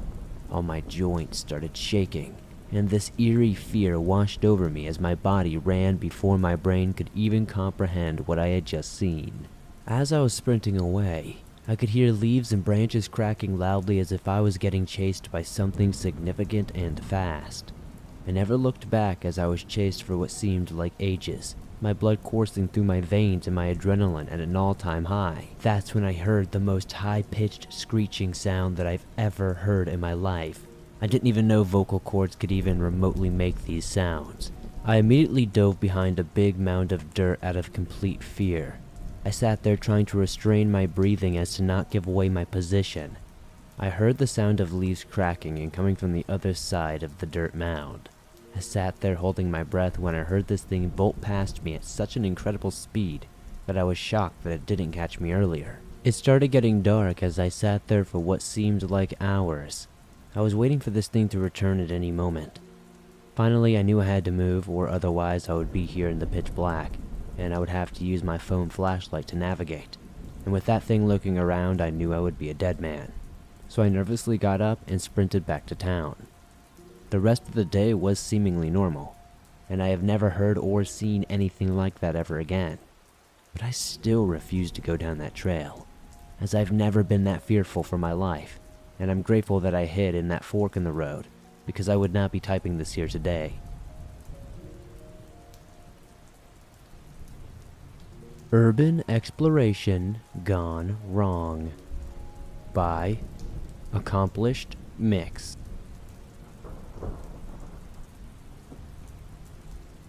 For a bit of background, I live in South Australia and I am 17 years old. I have always been interested in exploring abandoned buildings, so for my birthday, I decided to meet up with a friend that I met on TikTok that goes urban exploring. I'll call him Jack. To set the scene, it was a slightly warm day in Adelaide. My friend Chris and I caught a bus to town and met Jack at a bookstore. After hanging out for some time roller skating in an empty car park, we explored an abandoned gallery 7 or 9 stories tall. I forgot the exact number. Jack crawled through a tiny vent to unlock the doors, and Chris and I waited for him. After gaining entrance, we explored the building 30 minutes from top to bottom. Everything was going well when we encountered this large red stain on one of the floors. It was still wet, with a few cigarette butts left roughly in the center of the paint. All three of us agreed that the color was very suspicious and looked like blood, but we couldn't tell if it was blood or paint. At one point, Chris and I were at the center of the floor, looking down at this mezzanine or indoor balcony. Jack was trying to pry a door open to my left about 8 meters away. Suddenly, he let out a scream and dropped his torch. I looked up trying to figure out what had scared him. I thought that maybe he had seen a giant spider or something dumb. After staring at the door for quite a few seconds, I saw a hand squeezing through the hole where the doorknob would have been. My friends and I quickly regrouped and walked away from the door, right where the stain that looked like blood was. A few seconds later, the hand's owner started walking rapidly toward us. As 3 teenagers, we all felt just a little bit nervous. The hand's owner was an older male in his 30s, maybe more significant than us in size. Nevertheless, Jack remained calm and started having a conversation with the man. The older male told us that he was from Melbourne, had been drinking with some friends in a band, and stayed there overnight. He then noticed the stain on the ground, and that is where things get a bit weird. He told us that his friends had removed the body and demanded that we were not to tell anyone. We all collectively agreed not to tell anyone, and we were feeling properly weirded out by this point. So I pulled out my pocket knife, keeping it behind me just in case. The man did eventually leave us alone, and so we got out of there. After a couple of months, probably somewhere around February 2023 to be exact, Jack and I met up again and ended up exploring that same building. The stain was still there, but this time it looked like somebody had poured another liquid on top of it to try to clean it. They did a half-assed job. Nothing weird happened during that exploration except for an alarm that Jack did not set off, or myself set off, going off by itself. There was a mutual feeling that somebody else had been in that building, but it's hard to say for sure.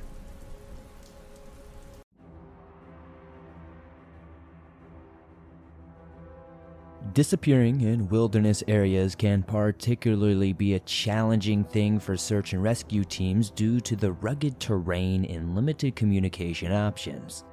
Despite the thorough search conducted by volunteers and professionals, no trace of these people are ever really found, and very rarely are any of their belongings discovered. In cases like this, where a person goes missing in a remote area without apparent whereabouts, it becomes difficult to determine what might have actually happened. There are various possibilities, including accidents, getting lost, encountering wildlife, and experiencing a medical emergency. This is what we call the missing 411 phenomenon. It's really hard to pinpoint exactly what's happening to these people.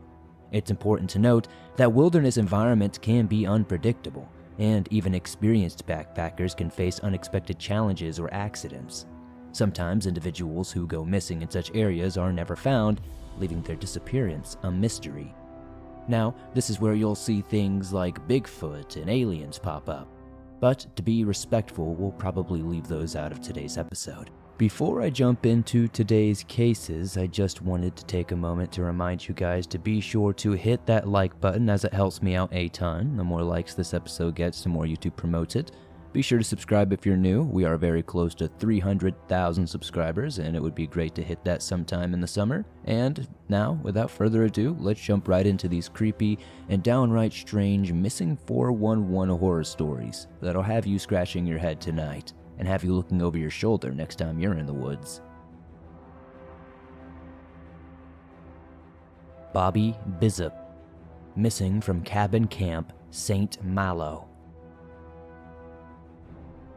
The disappearance of Bobby Bizup is a tragic and mysterious case. In 1958, 10-year-old Bobby Bizup went fishing in Cabin Creek at Camp St. Malo, a Catholic boys' camp. A counselor named Terry Cohen informed Bobby that it was time for dinner, and Bobby nodded to indicate that he understood. However, within an hour, the camp realized that Bobby was missing. Despite extensive search efforts by numerous counselors, Bobby could not be found. The camp's director, Reverend Richard Heister, notified Bobby's parents and a U.S. Forest Ranger station about the disappearance. Unfortunately, Bobby remained missing for over a year. In July 1959, Bobby Bizup's remains were discovered just below the timberline. Identification was made through scraps of clothing, bones, and fragments of a child's hearing aid, indicating that it was indeed Bobby's body because he did indeed use hearing aids. The circumstances surrounding his disappearance and subsequent death remained unclear at the time. In 2021, a skull believed to belong to Bobby Bizup was turned over to federal authorities by a man named Dr. Tom McCloskey. Dr. McCloskey revealed that he had been in possession of the item via his father, Dr. Joseph McCloskey, who was a prominent member of the Catholic Church and a close friend of the priest running Camp St. Malo when Bobby vanished. Dr. Tom McCloskey inherited the skull in 1980 after his father's death, and upon seeing a documentary called Mystery on Mount Meeker, he decided to contact federal authorities. The documentary, Mystery on Mount Meeker, produced by WBIR's 9 Wants to Know, shed light on the case and raised questions about the sequence of events when Bobby disappeared.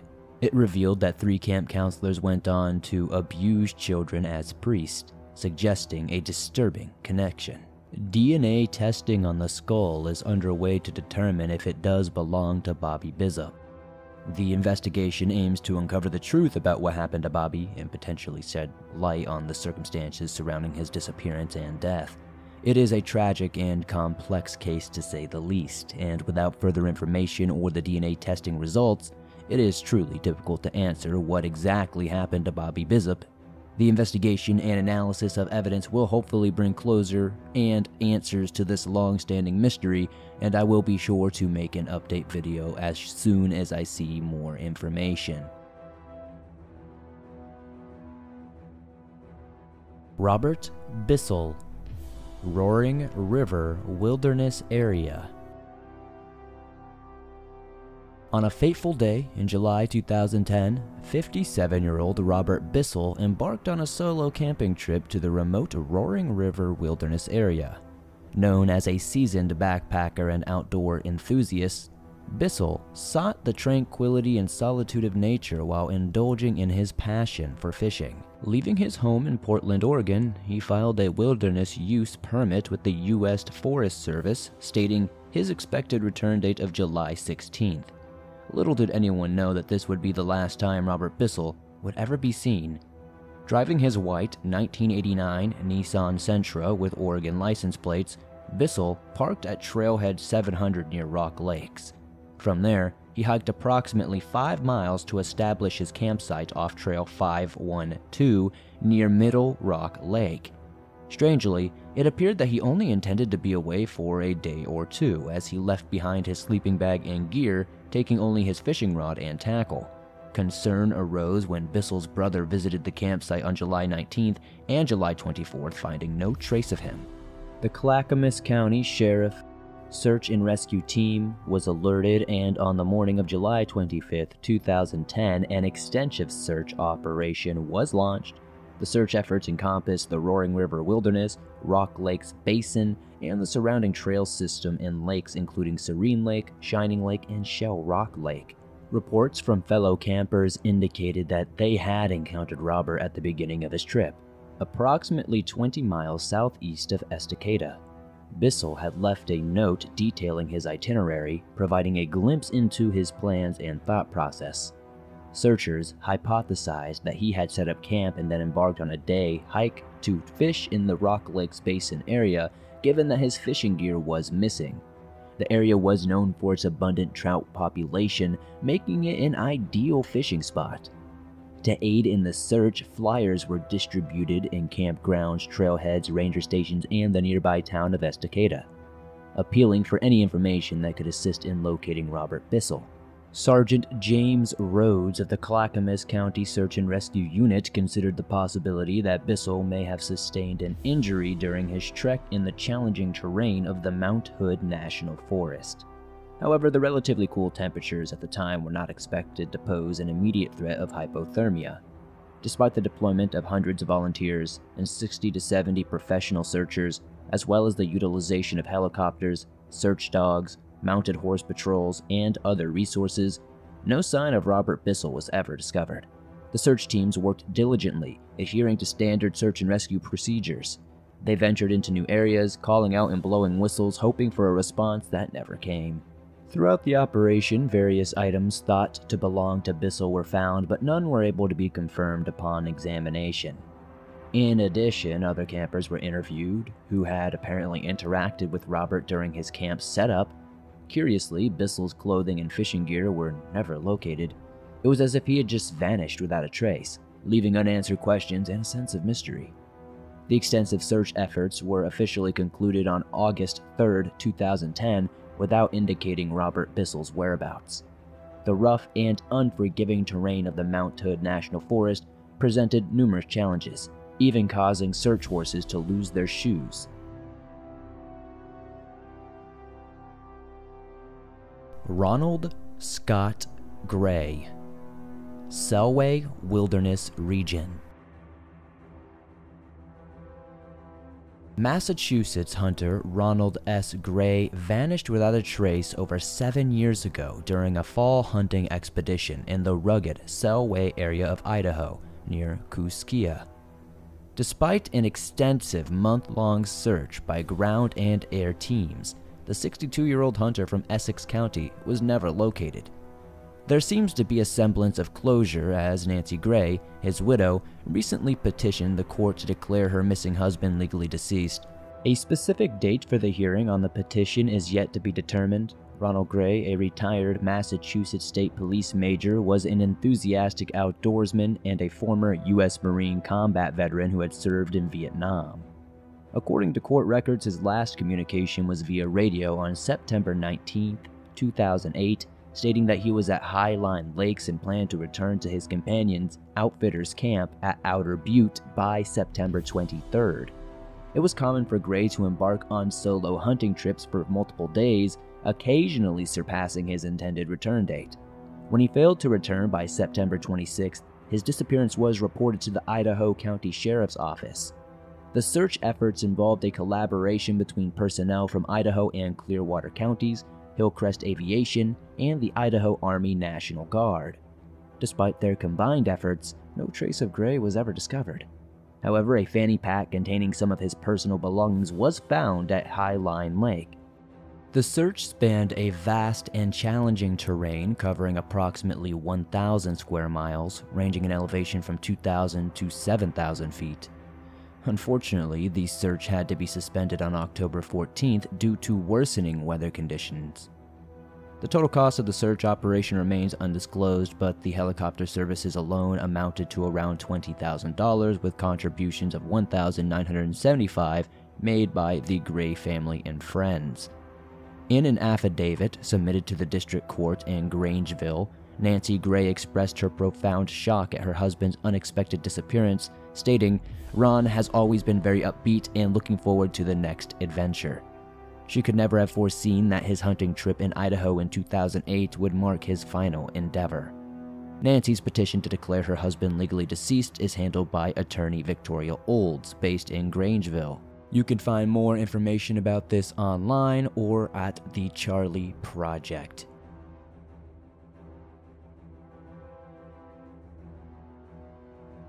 Minami Shinomura. Case takes us to Hirogano Kogen Campground in Gujo, Japan. With just under 40 acres, it's the largest campsite in Gujo, and it has beautiful bungalows, cottages, and even a mountain villa.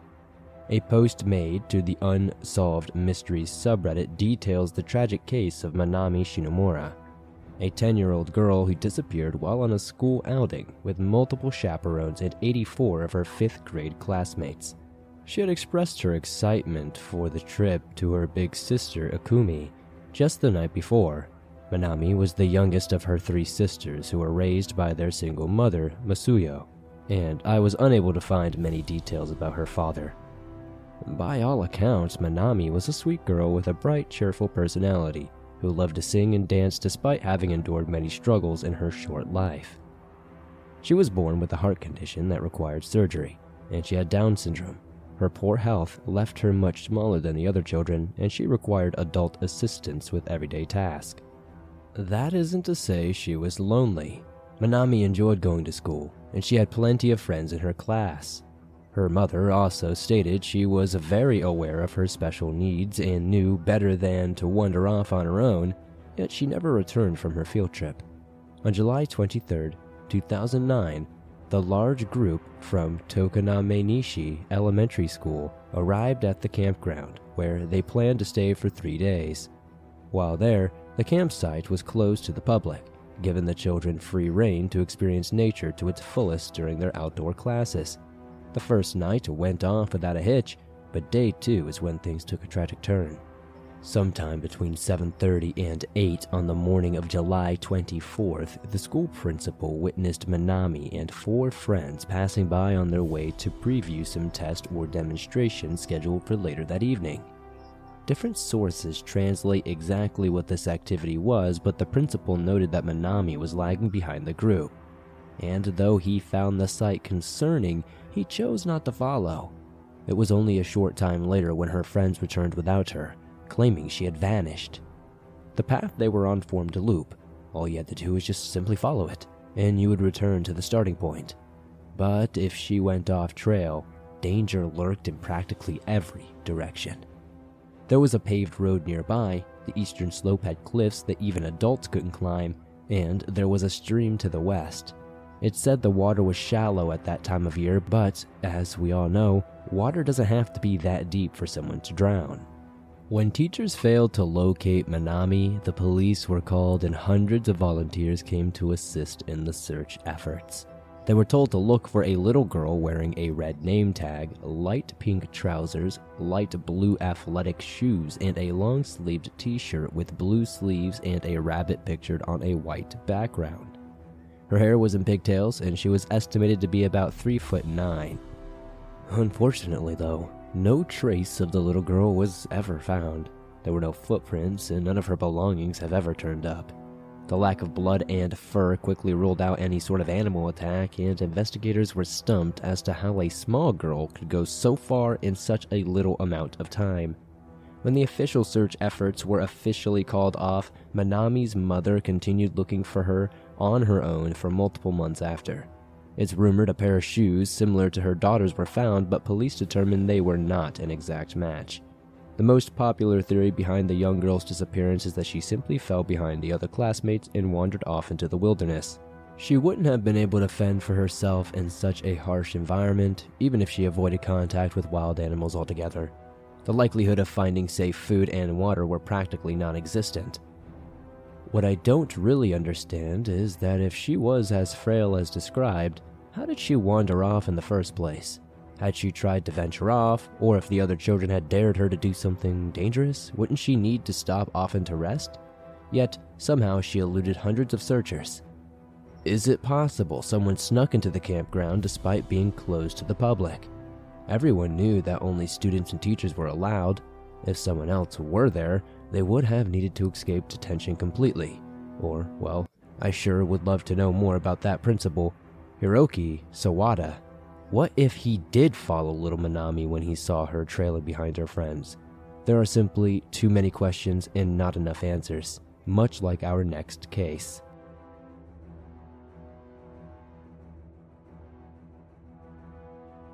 Saya Manami. The disappearance I want to discuss took place in Matsudo, a city in Chiba Prefecture. Our focus is on 7-year-old first grader named Saya Manami. So, yeah, she coincidentally shares a name with the previous victim, but don't let it confuse you too much.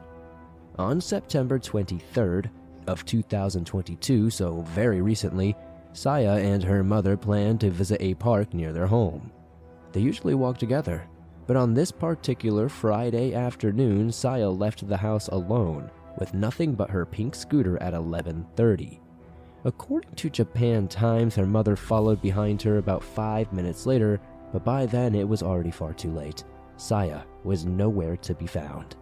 Her height is estimated to be just over 3.5 feet tall. She has short, black hair, and she was last seen wearing a pale pink t-shirt, blue shorts, and pink sneakers. Japan is known for its low crime rate, especially against children. So the case quickly received national attention as volunteers poured over the streets in search for the missing girl. Security cameras showed her within 900 meters of the park that she intended to meet her mother at before surveillance footage lost sight of her. She was riding her scooter at the time, but later that day, the scooter was discovered in a different park in the neighboring city, Nagarayama. I felt this to be a strong indication of foul play, which was only fueled further the next morning when her socks and shoes were found on the banks of the Edo River over 300 yards away from that park. Crimes against children are simply that uncommon in their society. What does it say about our own that a predator is our first and only assumption? Saya's parents had previously searched the area where her socks and shoes were found, and they were certain the items were not there before. They could have been mistaken, of course. Air and water searches were also conducted, and teachers from Saya's school helped canvass the area, but no further signs of the missing girl were ever discovered that day. On Monday, her principal explained the tragic news in a school assembly, and a few days later, Saya's hat was found over a half a mile further downstream from where her shoes had been found. The hat had her name on it, and her parents appealed to the public for any information regarding their missing daughter. Tragically, it wasn't long after that everyone's worst fears were confirmed. Sources are unclear on when, but sometime around September 27th, a child's body was found in the Edo River. After a typhoon passed through central Japan, a cyclist discovered a small floating body and called the authorities. The discovery was made just over 9 miles away from where Saya's socks and shoes were located. Obviously, investigators' first thoughts were of the little girl. Even their clothes were similar. But they waited for DNA confirmation before making the official announcement on October 4th. An autopsy concluded that most likely the cause of death was to be that of drowning. No major injuries were visible, and her time of death was placed between 1 to 2 weeks prior. A memorial was started near the site where mourners were able to bring flowers and small gifts. Whether Saya was suspected of running off or kidnapped, remains unconfirmed by authorities, but it left the community too frightened to let their children go out alone for some time. It almost makes you wonder if those low crime statistics stem from the unwillingness to admit when certain cases have nefarious elements. Aside from her scooters somehow making it to an entirely different park, and the fact that her parents didn't initially see the clothing articles by the river, her parents also insist Saya hated getting her feet wet, and that she was not a big fan of water. She wouldn't have left her socks and shoes placed off to the side so neatly. Oh, and in case if you are wondering how Saya's mother could have let her walk to the park alone in the first place, again, it's really not that uncommon in Japan. Children even go shopping alone when the stores are close enough. Which, I mean, it's Japan, the stores are usually close enough. Matsudo City even boasts itself as one of the top places nationwide to raise a child, so this tragedy was particularly shocking for the residents.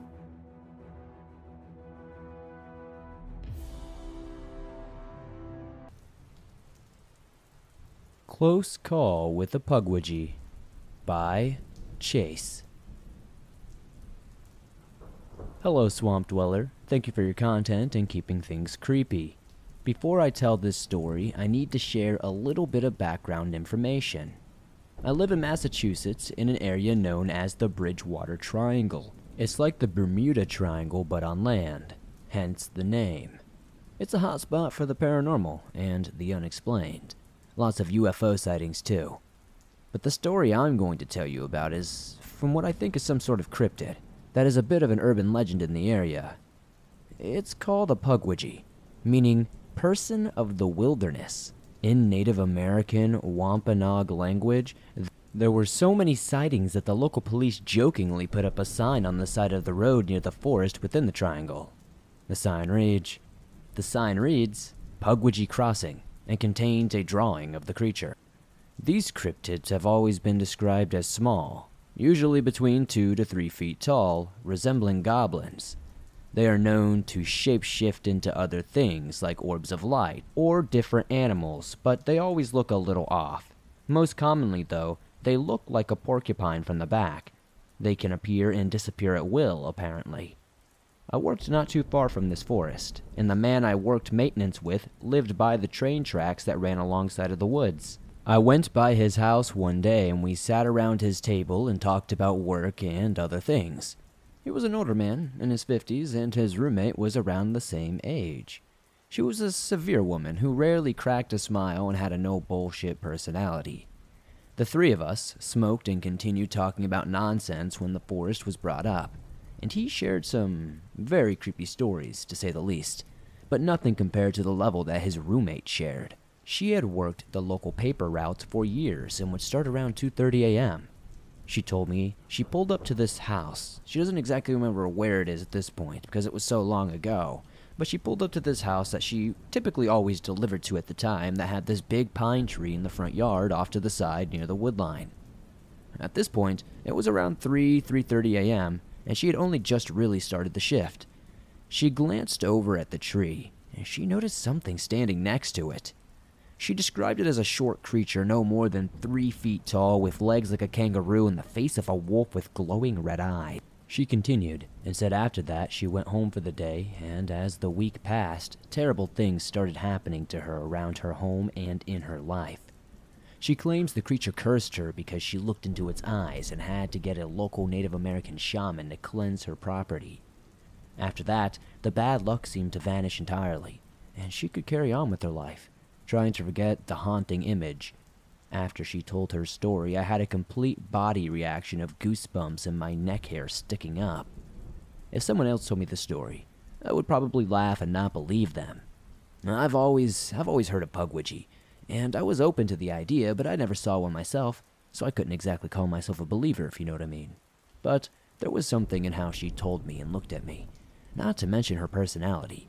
She had no reason to make it up, and I just believed her. Fast forward 5, maybe even 6 months after I heard the story, I was visiting my girlfriend at the coffee shop where she worked and began talking to some daily customers. A few old guys in their late 60s, maybe even early 70s, would drink coffee and sit and share stories or talk politics. We started talking about hunting and fishing, and the same forest was brought up again. I asked the one man in particular if he had any creepy stories to share, since he had often hunted in that forest, in the nighttime, the morning, even in the day. He gave me a very interesting but severe look and said, yes, and advised me not to explore there unless I had a gun. He shared a few creepy stories, but the last one he told me changed my opinion forever. He told me a few weeks before he was heading to Maine to meet up with a friend for a weekend of hunting. He was born north of the highway that runs alongside the forest. It was early morning and very dark out still. Suddenly, he noticed two creatures running across the street in front of his van. The first was going way too fast to be natural, but the second one he caught a good look at it. He described it as having the feet of a jackrabbit, the nose of some sort of dog, maybe, and glowing red eyes. He was unsure about the face. He told the creature precisely as the older woman had. I felt the familiar body reaction, hair-raising chills, and all that. I suppose at this point, if I had any doubt before, it was now completely gone. Although I've never seen a pugwidgie for myself, I consider myself a believer. I hope I never run into one myself. There's so much unknown out there, and it's probably best if we all keep an open mind. Thank you for sharing my story, and stay safe out there. My Friend's Bigfoot Encounter by Connor P. A new friend I made recently told me the story after a couple of beers, without which I'm sure he wouldn't have told me. But as he related the following events, I had genuinely gotten the sense from him that he was being very earnest. The fear in his voice is very palpable, you know? It's different from when people are just making something up and then kind of just throwing out wild, wives' tales at you. But I want to share this story from his perspective the best way I can. So it will be from his point of view for the rest of the time. Growing up in Wyoming is basically to grow up hunting, at least for my family. We've hunted about everything you can legally pursue in the state and then some. I'm not necessarily proud of it, nor am I particularly remorseful either. I don't do it much anymore, but growing up we'd always go out. A few of my friends claimed to see Bigfoot, but I always laughed it off, I'd smelled some funky stuff out there, but I've never seen anything that I could say was Bigfoot. It's pretty hard to believe in something like that. But I tell you what, I wish it was Bigfoot that we saw on the night of 2018 when I was home and went hunting with my dad. We were hunting for elk with ATVs out in the Snowy Mountains range. So we'd gotten some elk urine and were bugling to attract a big bull. My dad had a thermal scope which I had used to scope out a ridgeline. My dad had walked down the ravine to flush something out my way. As I was looking through the scope, I saw something moving down the ridgeline toward us, from the opposite direction of where my dad had gone. At first I thought it was an elk due to the size of its antlers. Then I thought it was a moose because of its height, but I couldn't make out any fine details. The thing that threw me off, though, was that it wasn't moving like an elk or a moose. Its movement reminded me more of like a rodent, how it would have these quick little bursts of speed and then stop. Something about that, combined with the physical length of its front legs, which appeared shorter than its hind legs, was giving very weird, creepy vibes. It almost had like this curved slouch to it. With horror, I realized we were upwind from this apparition, and it could likely smell the elk urine we had so liberally applied to our clothes. This thing was hunting us. It was using the trees for cover, but I could see it had big antlers, and that's how I knew it was looking in my direction. That's when I started hearing this loud clicking sound, and this was going to It was using the trees for cover, but I could see it had big antlers, and that's how I knew it was looking in my direction. That's when I started hearing this loud clicking sound, and this is going to sound crazy, but it sounded kind of like how the Predator sounds in the Predator movies with that creepy clicking sound it makes. At that moment, I became acutely aware of our position on the food chain, and that feeling of peace and safety that had always been synonymous with being out in nature for me was gone in just a split second. I knew I had to make a move, or this thing would be soon on top of me. So I quickly got my stuff together and took off toward where my dad had gone. I intersected his path as he returned to my position, and I quietly told him what I had seen, trying to keep my fear in check. He looked confused, and I could tell he didn't really believe me. Then the clicking sound started back up once more. I scanned back toward the sound with the scope and I could still see it. I passed my dad the scope and pointed to where it was. He looked through the scope for quite a few seconds before looking back at me, and I could tell he was pretty shocked. We booked it down to our ATVs and drove back down to the truck and trailer. We loaded them up and left as quickly as possible. We never really talked about what we saw that night, but sometimes I would catch my dad staring off into the distance and I knew he was thinking about it. It boggled his mind seeing something like that after spending his whole life out in the woods. But he's never really been that type of guy to open up about his feelings, so I don't really know what he thinks about it. Sometimes I've convinced myself it was just a big old bull elk with some sort of deformity. But then again, elk don't make that type of sound. I don't know of anything that does except for that movie I mentioned. I can't speak for my dad, but I know I won't be going hunting out there anytime soon.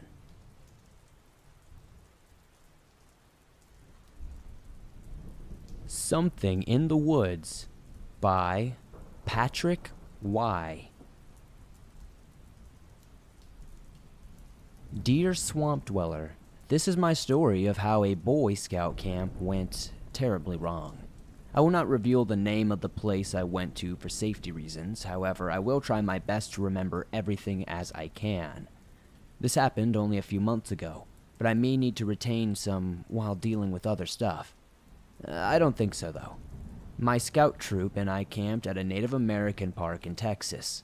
On the ride there, we told stories, argued about anything and everything, and typical Boy Scout stuff. I instantly felt uneasy and queasy as soon as I left the van we drove in. Not like I'm being watched feeling, but more like I feel deathly sick type feeling. We arrived at around 8 or 9 p.m., and since it was only March, it was already pitch black outside. The tall trees didn't really help much with that, and when we were done setting up tents and preparing for the weekend, it was already well after 10. We were tired and decided to build a fire on the first night. We took turns telling stories until it was Cole's turn. Cole was our senior patrol leader, which means he is the leader essentially, and we all follow him. He told a story that touched us all. We could tell he didn't really read this off the internet, and he later confirmed that the park ranger told him this story when he checked into the campsite. And the story went like this. There were two Native American tribes, Tribe A and Tribe B. Tribe A, of course, hated Tribe B and vice versa. However, there was a mutual tribe, Tribe C, and Tribe C hung around with Tribe A and Tribe B and tried to bring the two tribes together. One day, Tribe C vanished and left without a trace, seemingly disappearing out of thin air. Tribe A and Tribe B, a few generations later, somehow came together over this in some manner or another. A Cree man and his wife saw the land that the Native Americans had settled in. He wanted to build a cabin and live there with his wife. When he was making the cabin with it, the wife went to collect a pot of water so they could share that night and swear they saw the ghost of a Native American. Apparently, the spirit tried to warn her about the land and the dangers in the area. The wife immediately took action and told her husband. Her husband did not listen, though. He continued building the cabin until one day it was finished. When the cabin was fully done, the wife felt she wanted to leave ASAP. She would go crazy and ask her husband every night that they should leave. One day, the husband went hunting. He had shot a deer and next to the deer dropped a bag of meat. It just appeared there after the deer was shot. So, the man took the deer and the bag of meat. When his wife cooked the beef, they noticed it smelled awful, like it was rotting. She cooked it up anyway for some reason, and the smell seemed to go away. They ate the meat and enjoyed it very much. The wife went crazy to find some more of that meat. The husband told her he hadn't known what happened when he shot the deer. Then the next day, the husband brought back that meat again. The wife cooked it up and enjoyed it once again. Soon that feeling of wanting to leave suddenly vanished. The beef had made her want to stay instead of going. Then one day while sleeping, they awoke to footsteps outside. The man went out with his gun and found nothing. They went back to sleep, and the footsteps entered the cabin, and they woke up again. The man went out again with his gun and found absolutely nothing. The footsteps then got right outside the door to their bedroom. The man got up again with his rifle and opened the door. Nothing. The following day, the couple was found dead on the cabin's roof, with substantial claw marks. Everyone went to bed after Cole told the story, except for Cole and myself. We decided walking around the campsite was a good idea to make those footsteps and scare the rest of the troop. Cole said he would wait in the tent for me to finish. I didn't think much of it, so I started. 1, 2, 3. The first footsteps were made. 4, 5, 6. Some more footsteps were made. Then, my footsteps seemed to be echoing behind me. A rotting smell filled the air. I gagged as I continued forward. I walked some more. Then I realized that everything had suddenly gone deathly quiet. There was no more cacophony of insects and nighttime noise. I gagged again as I felt I was being watched. Suddenly, I concluded that my footsteps were not echoing. There was something else making footsteps. I walked more and the footsteps stopped when I stopped. As I walked, my heart was racing now. I was terrified, but I thought it was just Cole messing with me. I was trying to rationalize it. But this was instantly debunked as I could feel the cold breath of whatever this thing was on top of my head. Cole is 5 or 6 inches shorter than me, so this didn't make any sense. If it was a human, wouldn't the breath be warm? The stench got stronger as I walked quicker. Then I got the urge to stop. I did. I was frozen and I couldn't move. I couldn't scream. After a few seconds, I turned around and there was absolutely nothing. I gagged as the scent got more robust. I tried to run back, but then I froze again. This time by no accident. I did not want to move at this moment, because I heard Cole call my name. But it was off. It was silenced in a way. It did not sound real. I was terrified, however. I called back reluctantly. I wished I hadn't heard. I wished I hadn't done this at all. I wish I just didn't interact. I wish I just ran away. Because in reply to me, I heard, "No, help, I don't want to die." Then he screamed. At that moment, I knew it was not Cole. I could hear it coming closer. I tried to run back to my tent, but it was far too late. The creature. This thing. It was 9 to 10 feet tall. It had an inhuman face and pale skin. It was freakishly skinny. I looked at it, and it looked at me. Finally, I don't know why I did this, but I decided to throw a rock at it and run. As I was running, I felt something hit my back. I don't know if it was a claw or what, but I ran faster and faster because of that. That was the last time I saw it. Luckily, I wasn't injured, and luckily I made it back to camp safely. But the moment I got there, I started yelling, hooting, and hollering. Everybody said that this was some sort of coyote, but I knew this was no coyote. The rangers, the camp counselors, everybody wanted me to believe that this was just some sort of coyote, but I know what was really out there.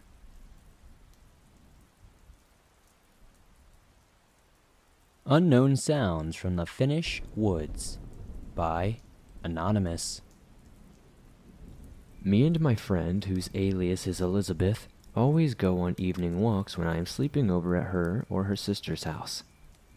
Our usual route is going through the woods by a friend's house to the store, and going back through the woods, and going to a weird thing where you can see the sea and the view.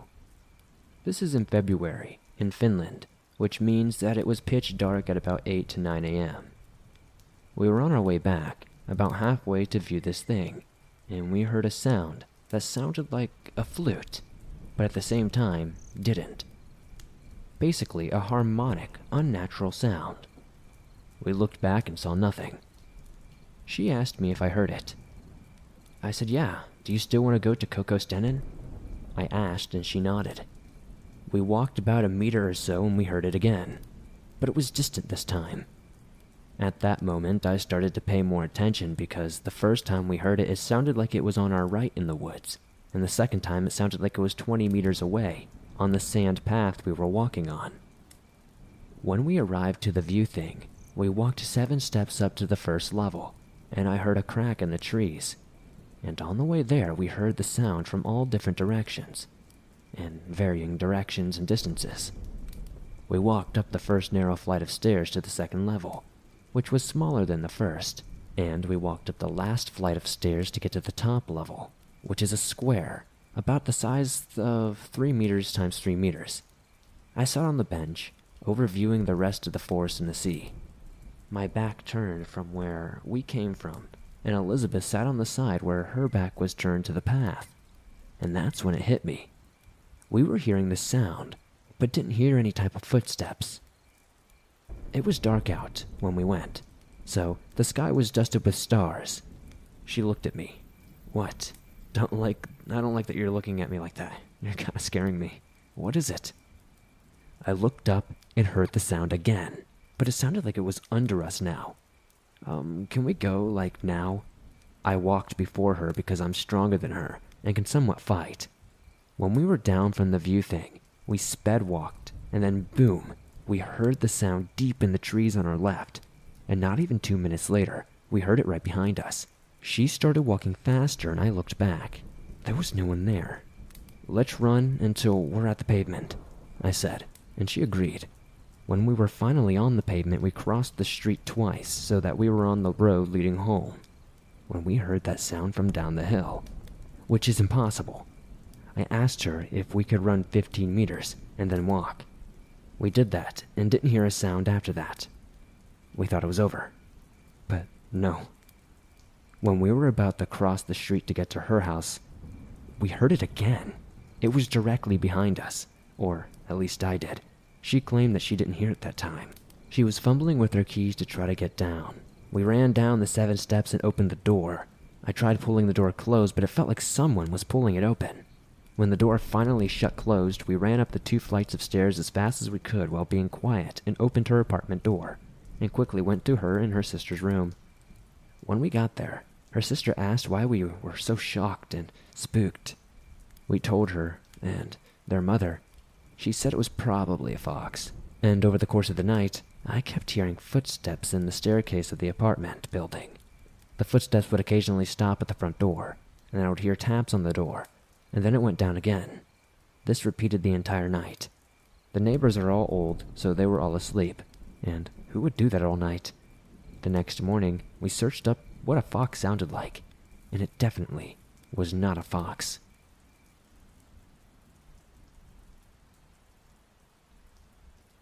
The Pale Skinny Man by Anonymous.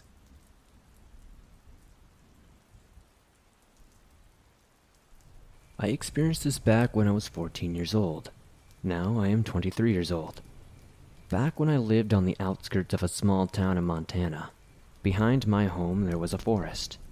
Now I have never stepped a foot into these woods until that day. The only time I had even gotten close to that forest was when I was tasked with walking the family dog, Charlie. Now, Charlie was a pretty big dog.